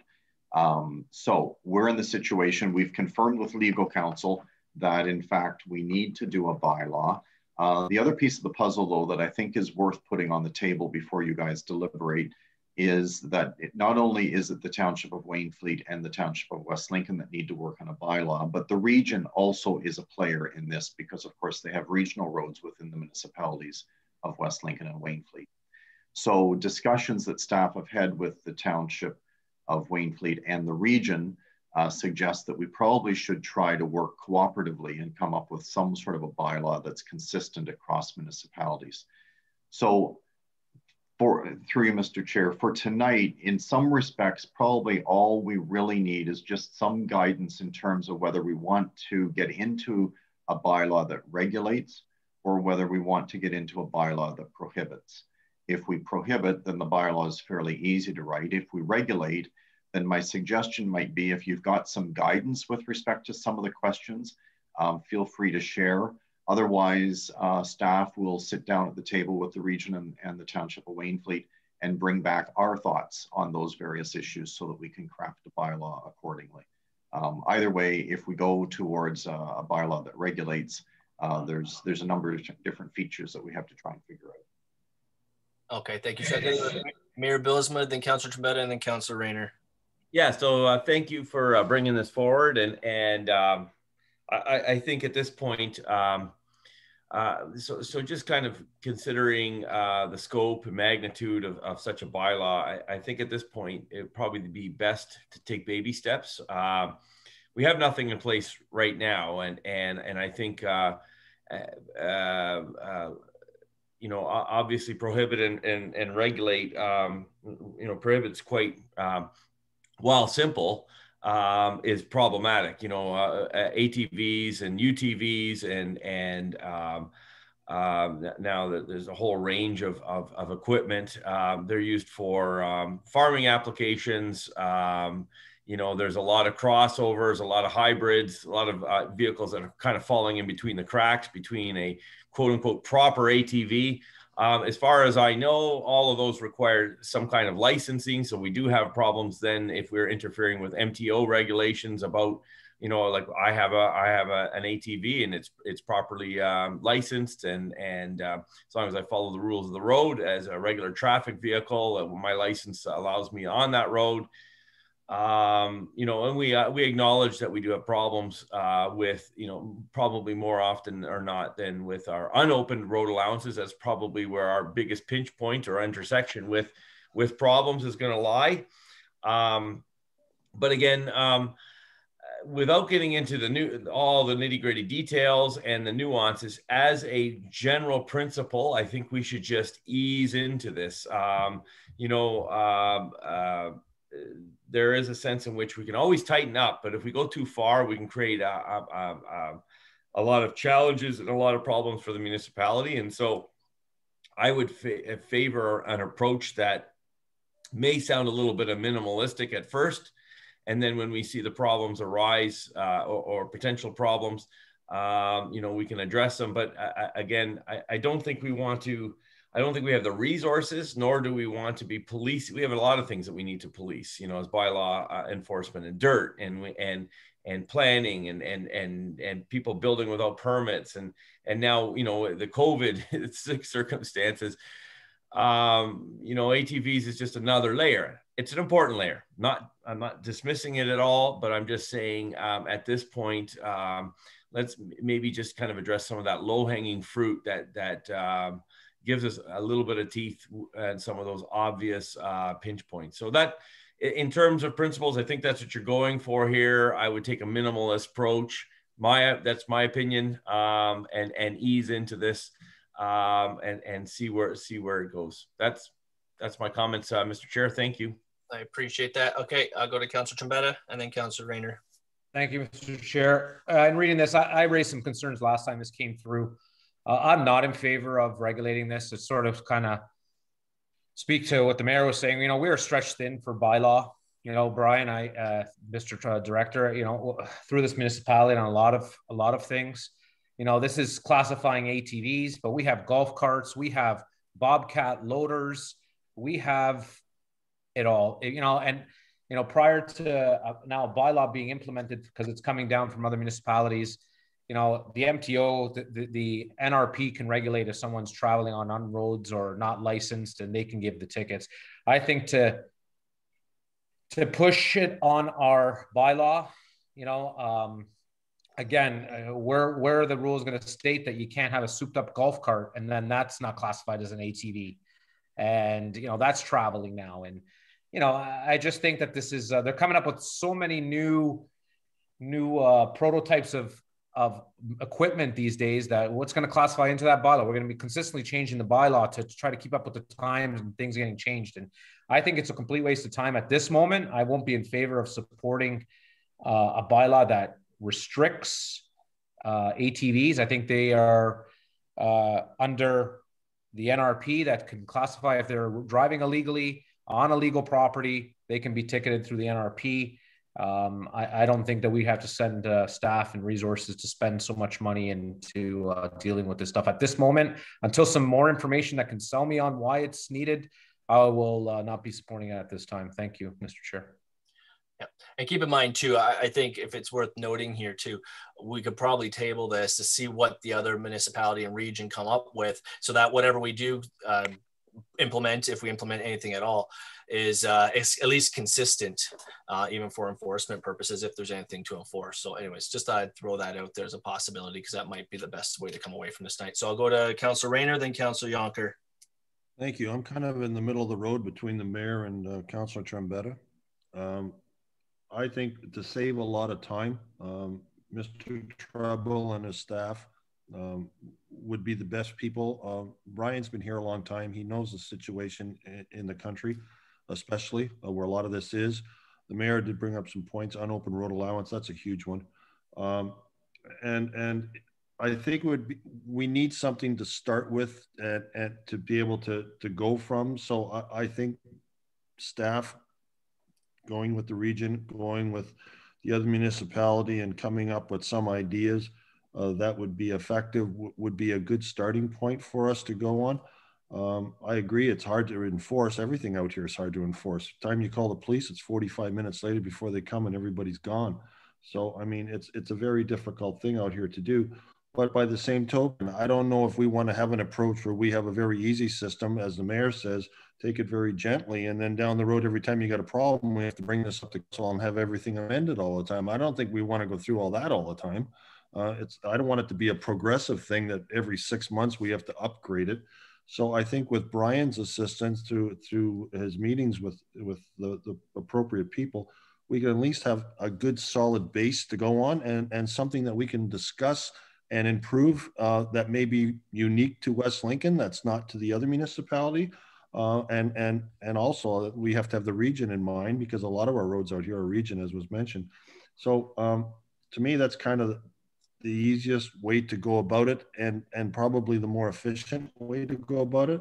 If anybody else got any suggestions, I'm more than willing to listen. Thank you. Okay, thank you. Councillor Yonker. Yeah, I think the four of us that have spoken so far are all saying, are they allowed on the township roads? Yes. And I think I agree with the mayor. We want to basically, I would like to see that, hey, we basically, if we do need to write a bylaw in, it's you know, as per the guidelines of licensed. I was looking at, you know, are these motorized vehicles allowed on the leisureplex? No, not on the field. Just like a pickup's not allowed to drive on the fields. They're just like a pickup's not allowed to drive on the grass in a park. So I think it can be pretty simple. Yes, they're allowed. The bylaw is that you respect the rules that are in place from your license when they get their license, and that it needs to be licensed properly, and you respect the speed limit when it comes to cyclists, children, pedestrians, seniors. That's all going to be already taken care of in the fact that there's a speed limit in those areas. So I think we can keep it pretty simple and still allow people to enjoy that form of transportation. And there's a lot of people out here in the country that use it. So definitely, I think, like the mayor said, keep it as minimal as possible as a bylaw, right? So, okay. Councillor Ganeen. So thank you, Mr. Chair. I've been sitting listening to all sides. And of course, that's not something that affects my day-to-day life the same as it affects others. And I fully realize that and recognize that. I do wonder, though, about whether it's ever would be possible for a made in West Lincoln solution to work when we have so many bordering neighbors. To one side we have Hamilton, the other side we have Grimsby, then we have Waynflete, and we have a little bit of Pelham, and we have too many other considerations, because people don't just stop as soon as they hit whatever they perceive to be a West Lincoln border. So I'm wondering if it isn't best to let Mr. Treble and staff talk to the region, talk to the other surrounding municipalities that all have countryside, and come to some kind of a consensus with them about what they are doing, if they have something in place, and from there maybe judge what best would work for us. I don't think we're really ready to make that decision tonight. I'm not ready to make that decision tonight.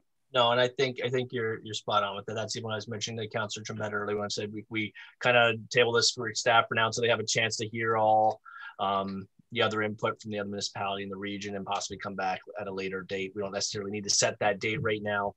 And so, yeah, I completely agree with that. So I'll go to any other, hold on. Councillor Braddock, did you have anything to say? Sorry, I wasn't sure if I saw your hand. Okay, I'll go back to Councillor Rayner.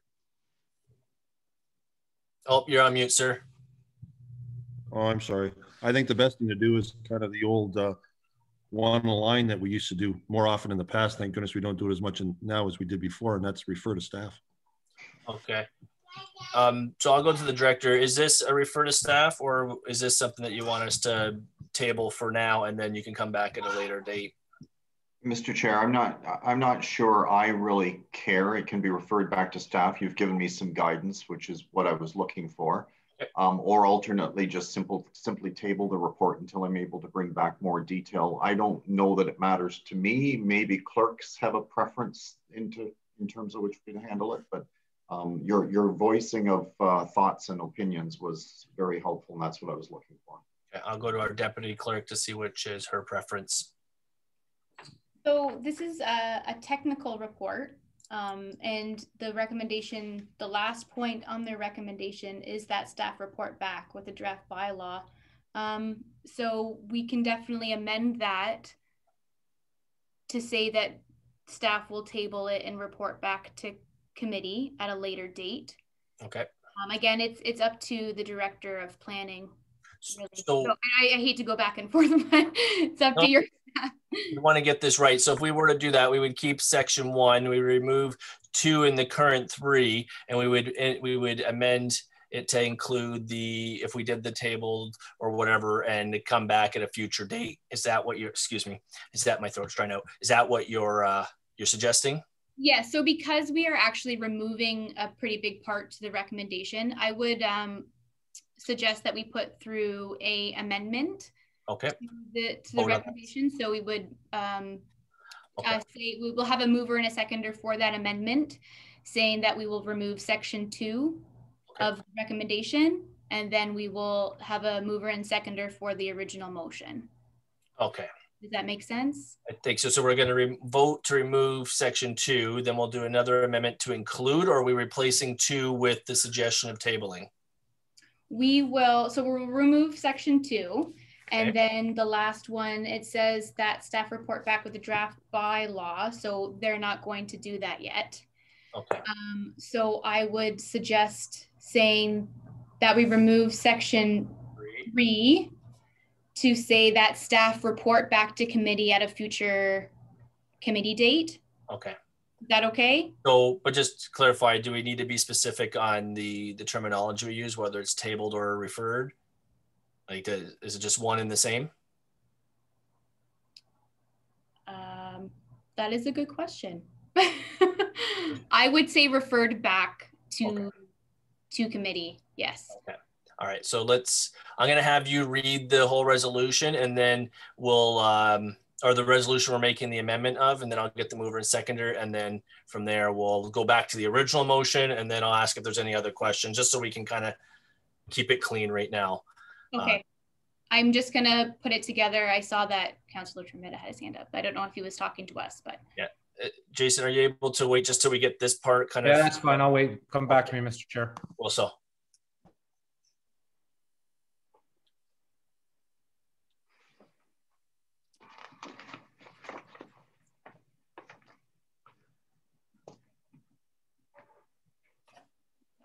Mr. Chair, it was really quick. Does it have to go back to staff? Like, do we have to, and through you to the director, do we have to vote on it going back to staff to get ideas? If we think that myself, who's not in favor of this, and maybe I'm not sure the members of committee are all in favor of it, there might be, it might not, but do we have to get further consultation on this through you to the chair, to the director?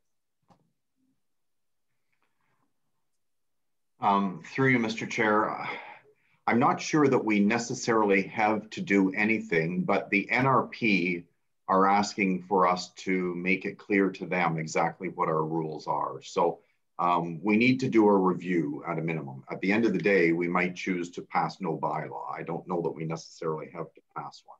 But okay, so that's the question. So the NRP is asking, sorry, through you, Mr. Chair, the NRP is asking you to come up with something. And then at that point, it's okay. Because my thing was, if we didn't want to move this or pass it, it just dissolves, and we don't have to waste staff's time. But if you're getting guidance from the NRP. So as through you, Mr. Chair, as I understand it, the old rule basically was that they were prohibited. But now, because we are in this list, it's kind of weird how this works, but because we're in a list, we now have no rule. So NRP is basically saying it's fair game to have ATVs doing anything, anywhere, anytime, which is, to Councillor Ganan's point, once you hit the borders, it's prohibited again. It's very weird. So, you know, NRP is saying we need to do something. They need some guidance from us. Okay. Great. And then Jessica, sorry, Councillor Yonker, I'll come to you in a second. I just want to take care of this first. All right, so I'll let you go forward, sorry. That's okay.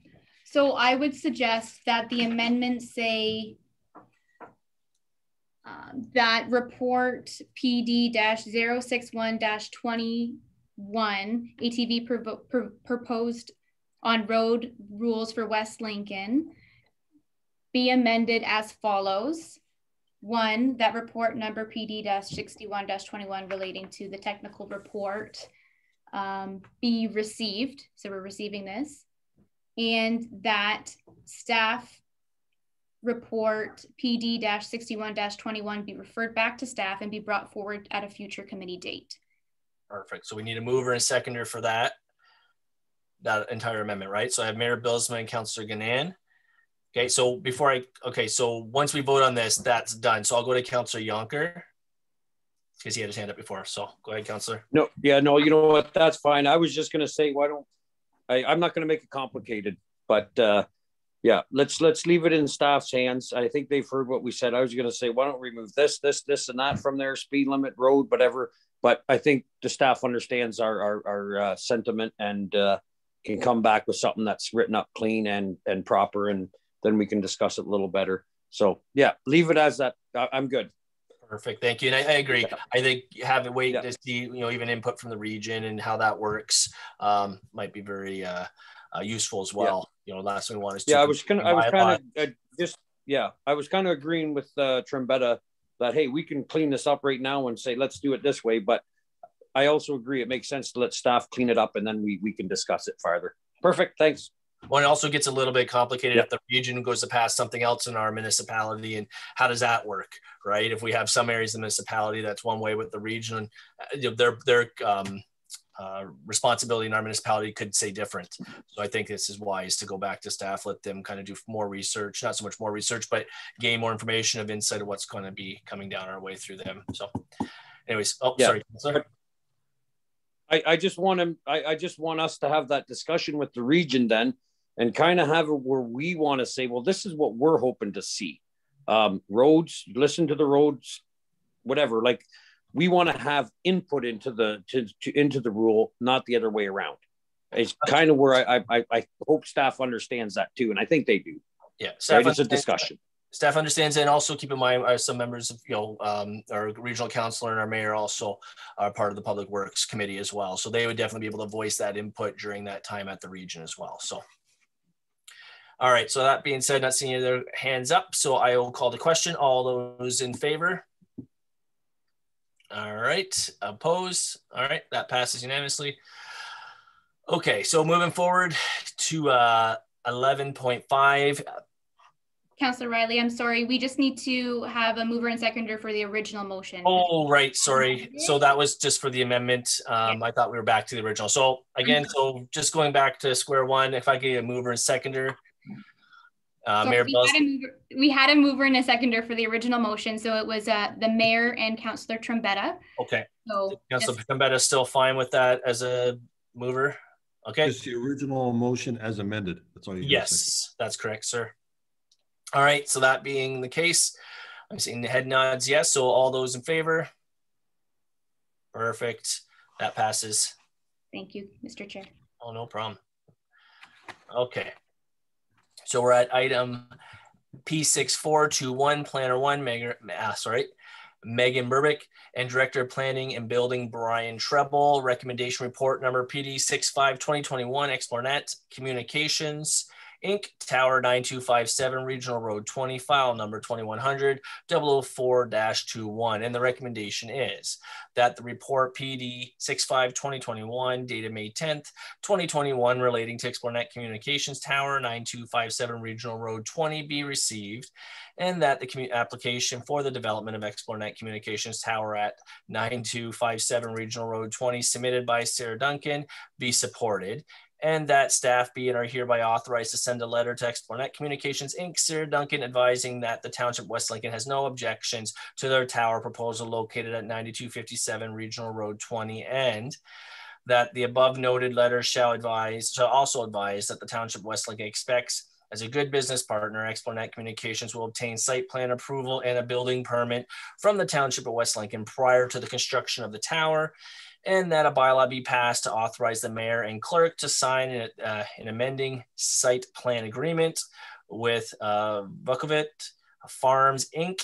on behalf of Xplornet. If I can get a mover and a seconder. I have Councillor Yonker and Councillor Rayner.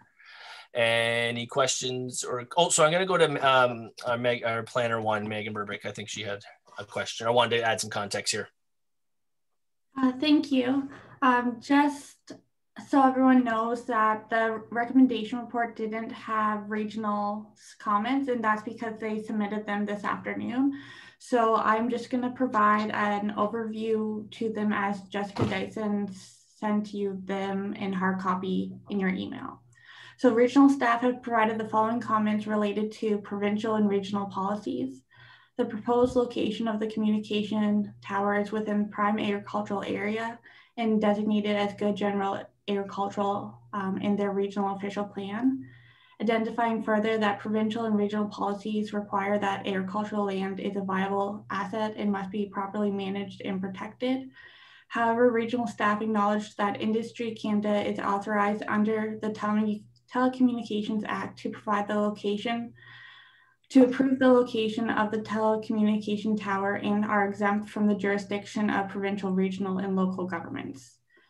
Regional staff have provided the following comments related to archaeological potential. The area of the proposed development exhibits potential for discovery of agricultural resources due to the proximity of registered archaeological sites and due to the presence of watercourses within and on the site of 300 meters. As discussed within the pre-consultation meeting, completion of an archaeological assessment is recommended given the tower is located on land that hasn't been disturbed before. Through the site plan approval process, regional staff will also recommend that an archaeological advisory clause be included. Regional staff have provided the following comments related to regional road allowance. The subject property is situated on Regional Road 20 or Highway 20. Regional staff note that this section of land has a substandard road allowance and the recommended policy width is 35 meters. Regional staff acknowledge that previous road widenings may have been granted in the past. However, they don't believe that the previous road widenings satisfy their current regional official plan. Through the site plan approval process, regional staff have recommended a road widening of approximately 3.8 meters of frontage on regional road in order to achieve a 17.5 meter for the legal center line of the original road allowance be added on. Regional staff have provided the following comments related to regional permit requirements. Regional staff acknowledge that no construction is currently proposed on regional road. However, if anything is done on the regional road, a permit will be required.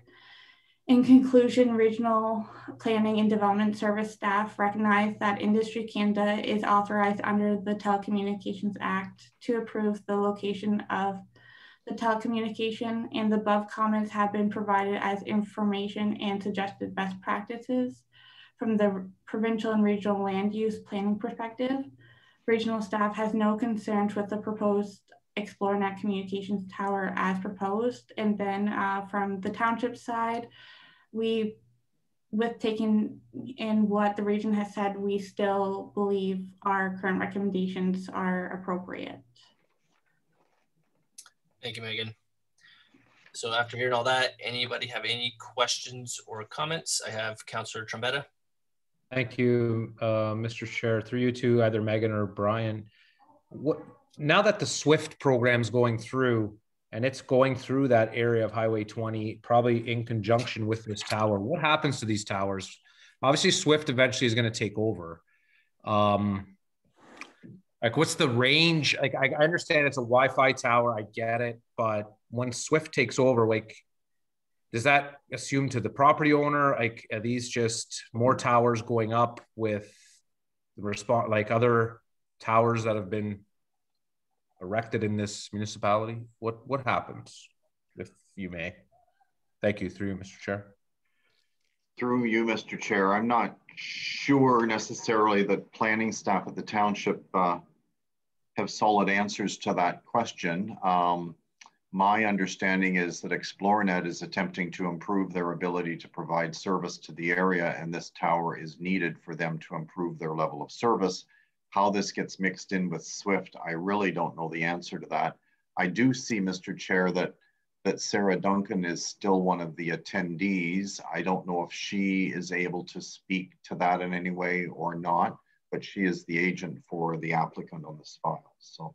All right, it's Sarah, if you'd like to speak to this, you can raise your virtual hand and we can bring you over. If not, not a worry. Oh, all right. Rise to the occasion. Excellent. Can you hear me now? Yes.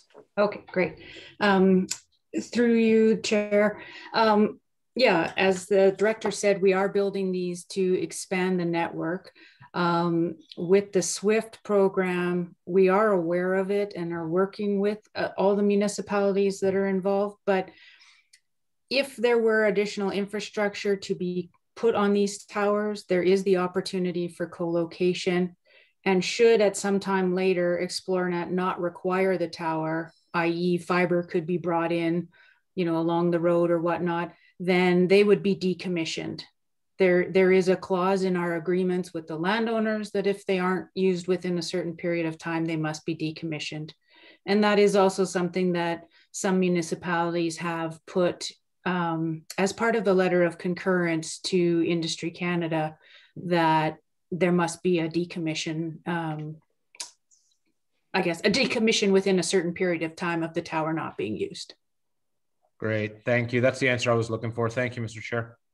Welcome. Any other members of council like to, oh, I got Councillor Ganan. Thank you, Mr. Chair. Through you to Mr. Treble. I wish that I'd had a chance to look at the region's comments, but I thank Megan for bringing those forward. But does that mean that because Mr. Vukovic is having this put on his property, that he now has to allow an additional piece of his property going to the region for road allowance? Is that, like, you know, I can see when you're building something or you're making some kind of a difference to your own property, but I'm not sure that a tower going up as it does is in that same category, but obviously I could be wrong. Through you, Mr. Chair, if I may, and Megan, feel free to jump in if I missed something. It would appear that the region is saying policy says we need a widening, but then they conclude their letter by basically acknowledging that this isn't your standard site plan process, and therefore it's best practice, but we can't really mandate it. And that is really, in essence, the nature of the whole process. We are able to provide comment.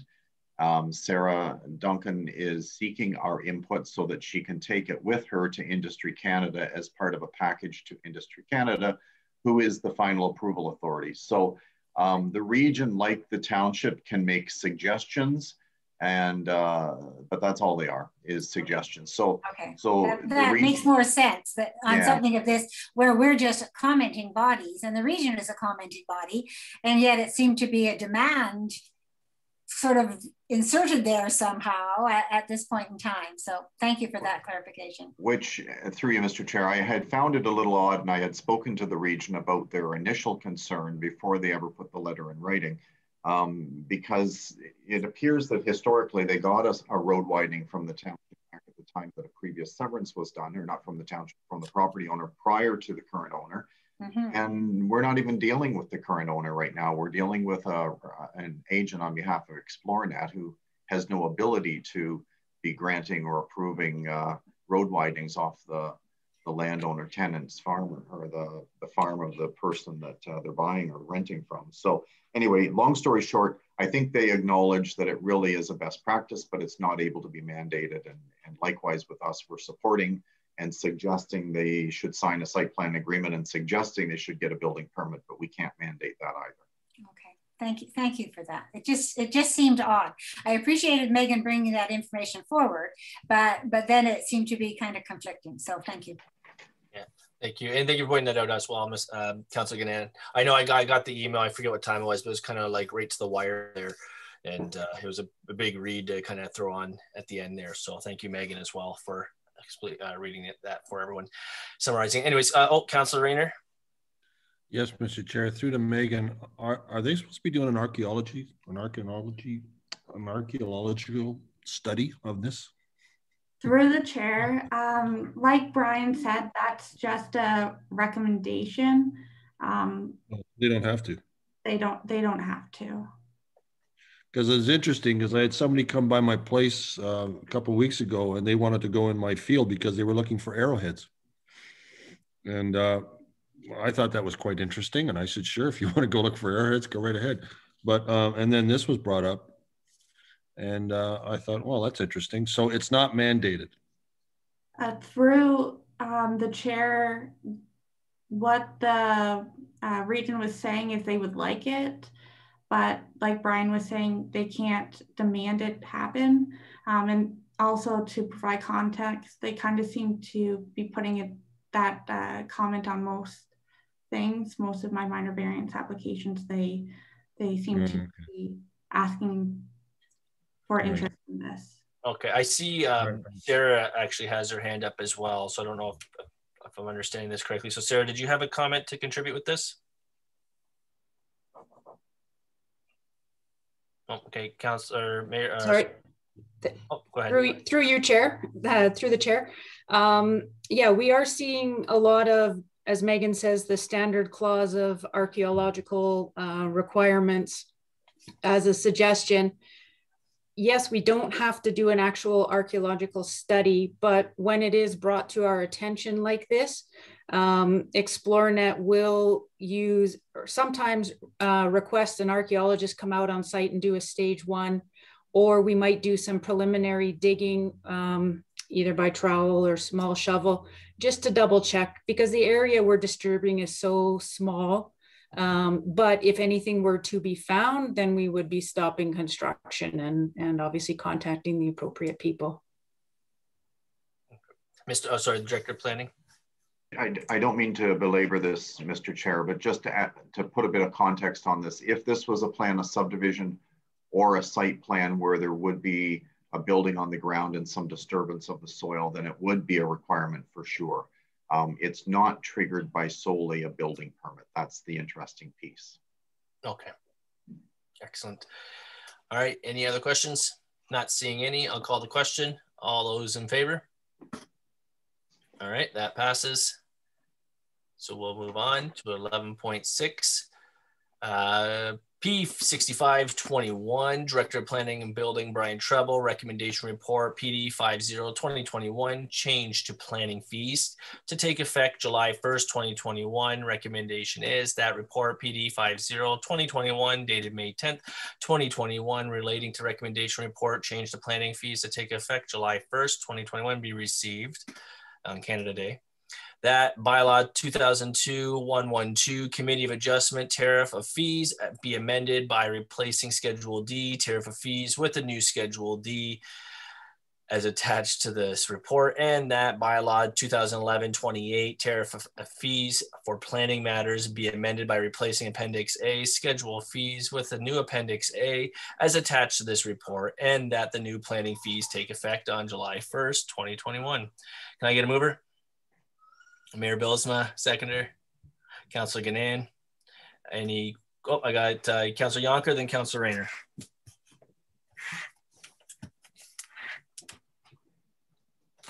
No, I was just waving to second that. So. Oh, all right. All good. No okay. comments, no question. Excellent, Councillor Rayner. Thank you, Mr. Chair. Through to Mr. Treble. Mr. Treble, was this anticipated in the budget in March? Through you, Mr. Chair, yes, it was. Although we anticipate that the change in the actual revenue generated would be fairly small, but yeah, we contemplated a fee increase as part of the budgeting. Okay, so this is just a follow through. I thought maybe, so the numbers were already worked into the budget is basically what I wanted to ask. That would be correct. Yeah, that's good. All right, that's great. Thank you. Okay. Any other questions from anyone? Okay, not seeing any, I'm going to call the question. All those in favor? And oppose? All right, that carries. Okay. Moving to item 11.7, item P6621, Director of Planning and Building, Brian Treble, recommendation report, PD 62-2021, building fee bylaw, review and building department, department operational review, amendment to budget, recommendation that report PD 62-2021 regarding recommendation report, building fees bylaw review and building department operational review, amendment to budget dated May 10th, 2021 be received, and that bylaw be passed to amend the existing bylaw and schedules as found at attachment 1 to this report, and that the permit fees bylaw be reviewed annually and increased each year to cover the cost of processing applications, and that council approve a budget amendment of BA 2021-05 to transfer $14,000 from the contingency reserve to fund the building department operational review project to prepare the department for future growth and building permits as a result of growth pressures in West Lincoln and West Niagara. So if I can get a mover. Councilor Broderick, seconder, Mayor Bylsma. Any questions or comments? Not seeing or hearing any. So I'm going to call a question. All those in favor? Oppose? All right, that carries. All right, so we're going to 11.8, item P6721, Director of Planning and Building, Brian Treble, recommendation report PD 63-2021, Farm 911, the Emily Project. Recommendation is that report PD 63-2021 regarding recommendation report Farm 911, the Emily Project, dated May 10th, 2021 be received, and that the amended Township of West Lincoln Municipal Addressing Policy as found at attachment 1 to this report be adopted, and that upon adoption of this addressing policy, the Emily Project is activated and interested farm landowners can make the applications with the corresponding fee to participate. Can I get a mover? I have Councilor Broderick and Mayor Bylsma. Any questions or comments? Mayor Bylsma and then Councilor Yonker. Yeah, I think that this is very timely, and it'll be good for the municipality to have available to us. So good. Thank you. No further. Councilor Yonker. Yeah, just the same basic comment, and as well as just it makes sense to make things safer for the farmers out there. They work alone even sometimes too, right? So it's one of those things that they can easily communicate with. And just also to point out that people that are applying for these signs, it's basically the number is going to be put, from what I understand, and maybe through you to Mr. Treble, the sign will be placed at the entrance to the field, and that's what they go by, correct? Through you, Mr. Chair, that would be correct. And there could be multiple entrances and therefore multiple signs as well. And the number on the sign would be based on the spacing between the various signs and what the number range should be. Excellent. I think that answers Councilor's question. Any other questions, comment? I got Councilor Rayner. Yes, I understand this a little bit, except that we don't have a lot of huge pieces of tract of land in West Lincoln. I can understand this in Saskatchewan or something. Can somebody detail me a little bit more? If you've got 100 acres and you're on the frontage and you've got 3 roads going in, you want to put a sign on each one of the entrances. Can somebody elaborate on this? Through you, Mr. Chair, I can take a stab at it. I see Mr. Cosby is actually one of the attendees, and I know he is certainly able to speak to it from the Federation's perspective as well. But my understanding is that there are situations out there where there are various different field entrances, and you might need a sign at each entrance because of the inability to get from one part of the farm to the other part of the farm if you enter by the wrong access point off the road. There are also situations, through you, Mr. Chair, probably more so in the Caister area actually, where farms go from one concession road to the other concession road, and it might be that a number off of concession 3 road would be better than the homestead address, which is on concession 2 road, or vice versa. So some field entrances on the other road at the other end of the farm might be benefiting if there was an address number there as well for the emergency services responders. So there's multiple different situations. I don't think there's any one mold that they all fit into. Each farmer would have to sort of do what makes the most sense on his farm in conjunction with our fire chief. If I may, Mr. It's just that I've got 3 entrances, and my property goes from one concession to another, and I can't see how this works for me. Like, you can see my house. You can see my house from either side. I know there's other circumstances, I guess. Yeah, I guess if it's applicable to some places here and there's a use for it, I guess that's fine. But I don't know that there would be a lot of them in West Lincoln. Mr. Treble said applicable in Caister. Well, I'm an example of one that's, but I don't. Can I just respond as well? Yeah. Okay. Go ahead. Yeah. Basically, let's say you severance off your farmland and you off your house, and then the farmer buys that land beside you, and you don't, that field beside you doesn't have a number. So he's not going to give you your house number. So that's what it is. It's basically to replace a house number. And it makes perfect sense. If you're in a field that doesn't have a property number to it, there's a lot of, we've been severancing off for that a lot, right? Extra land. So the farmer buys a property, severances off the house and the barn, and has that field now. It doesn't have a number. So now they can apply to get this yellow with black number, and it's on the entrance to the building. Instead of the ambulance coming to that house, it goes into the field. It's okay. And the presentation that Crosby made was pretty good. It's pretty simple and pretty self-explanatory. That was about a couple months ago. So good to see this moving forward.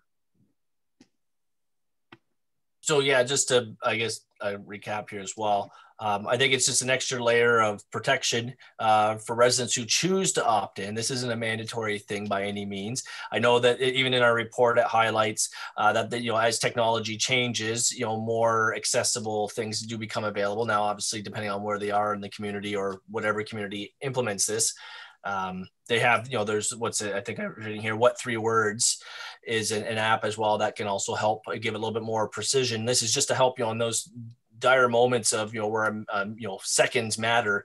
This is just to help steer the emergency vehicles into the right direction. And like Councillor Yonker was saying, if the property lines are not, if the numbering system's different and based on GPS, that can misdirect them in any way.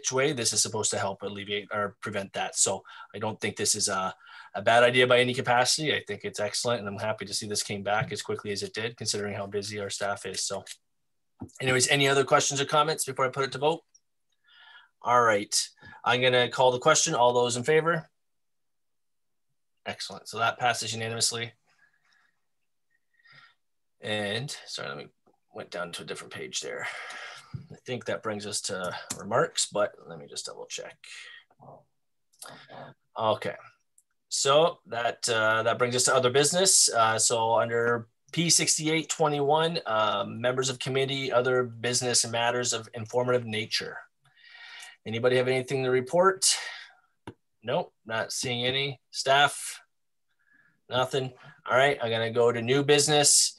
Anybody have any new business they'd like to present? Excellent, that's great. So at this point, that is the end of the agenda, and I'm gonna call it the end of the meeting at the hour of 8:48 p.m. Great, thank you. Have a good night. Excellent, have a good night, everyone. Take care, bye-bye. Good night, everyone.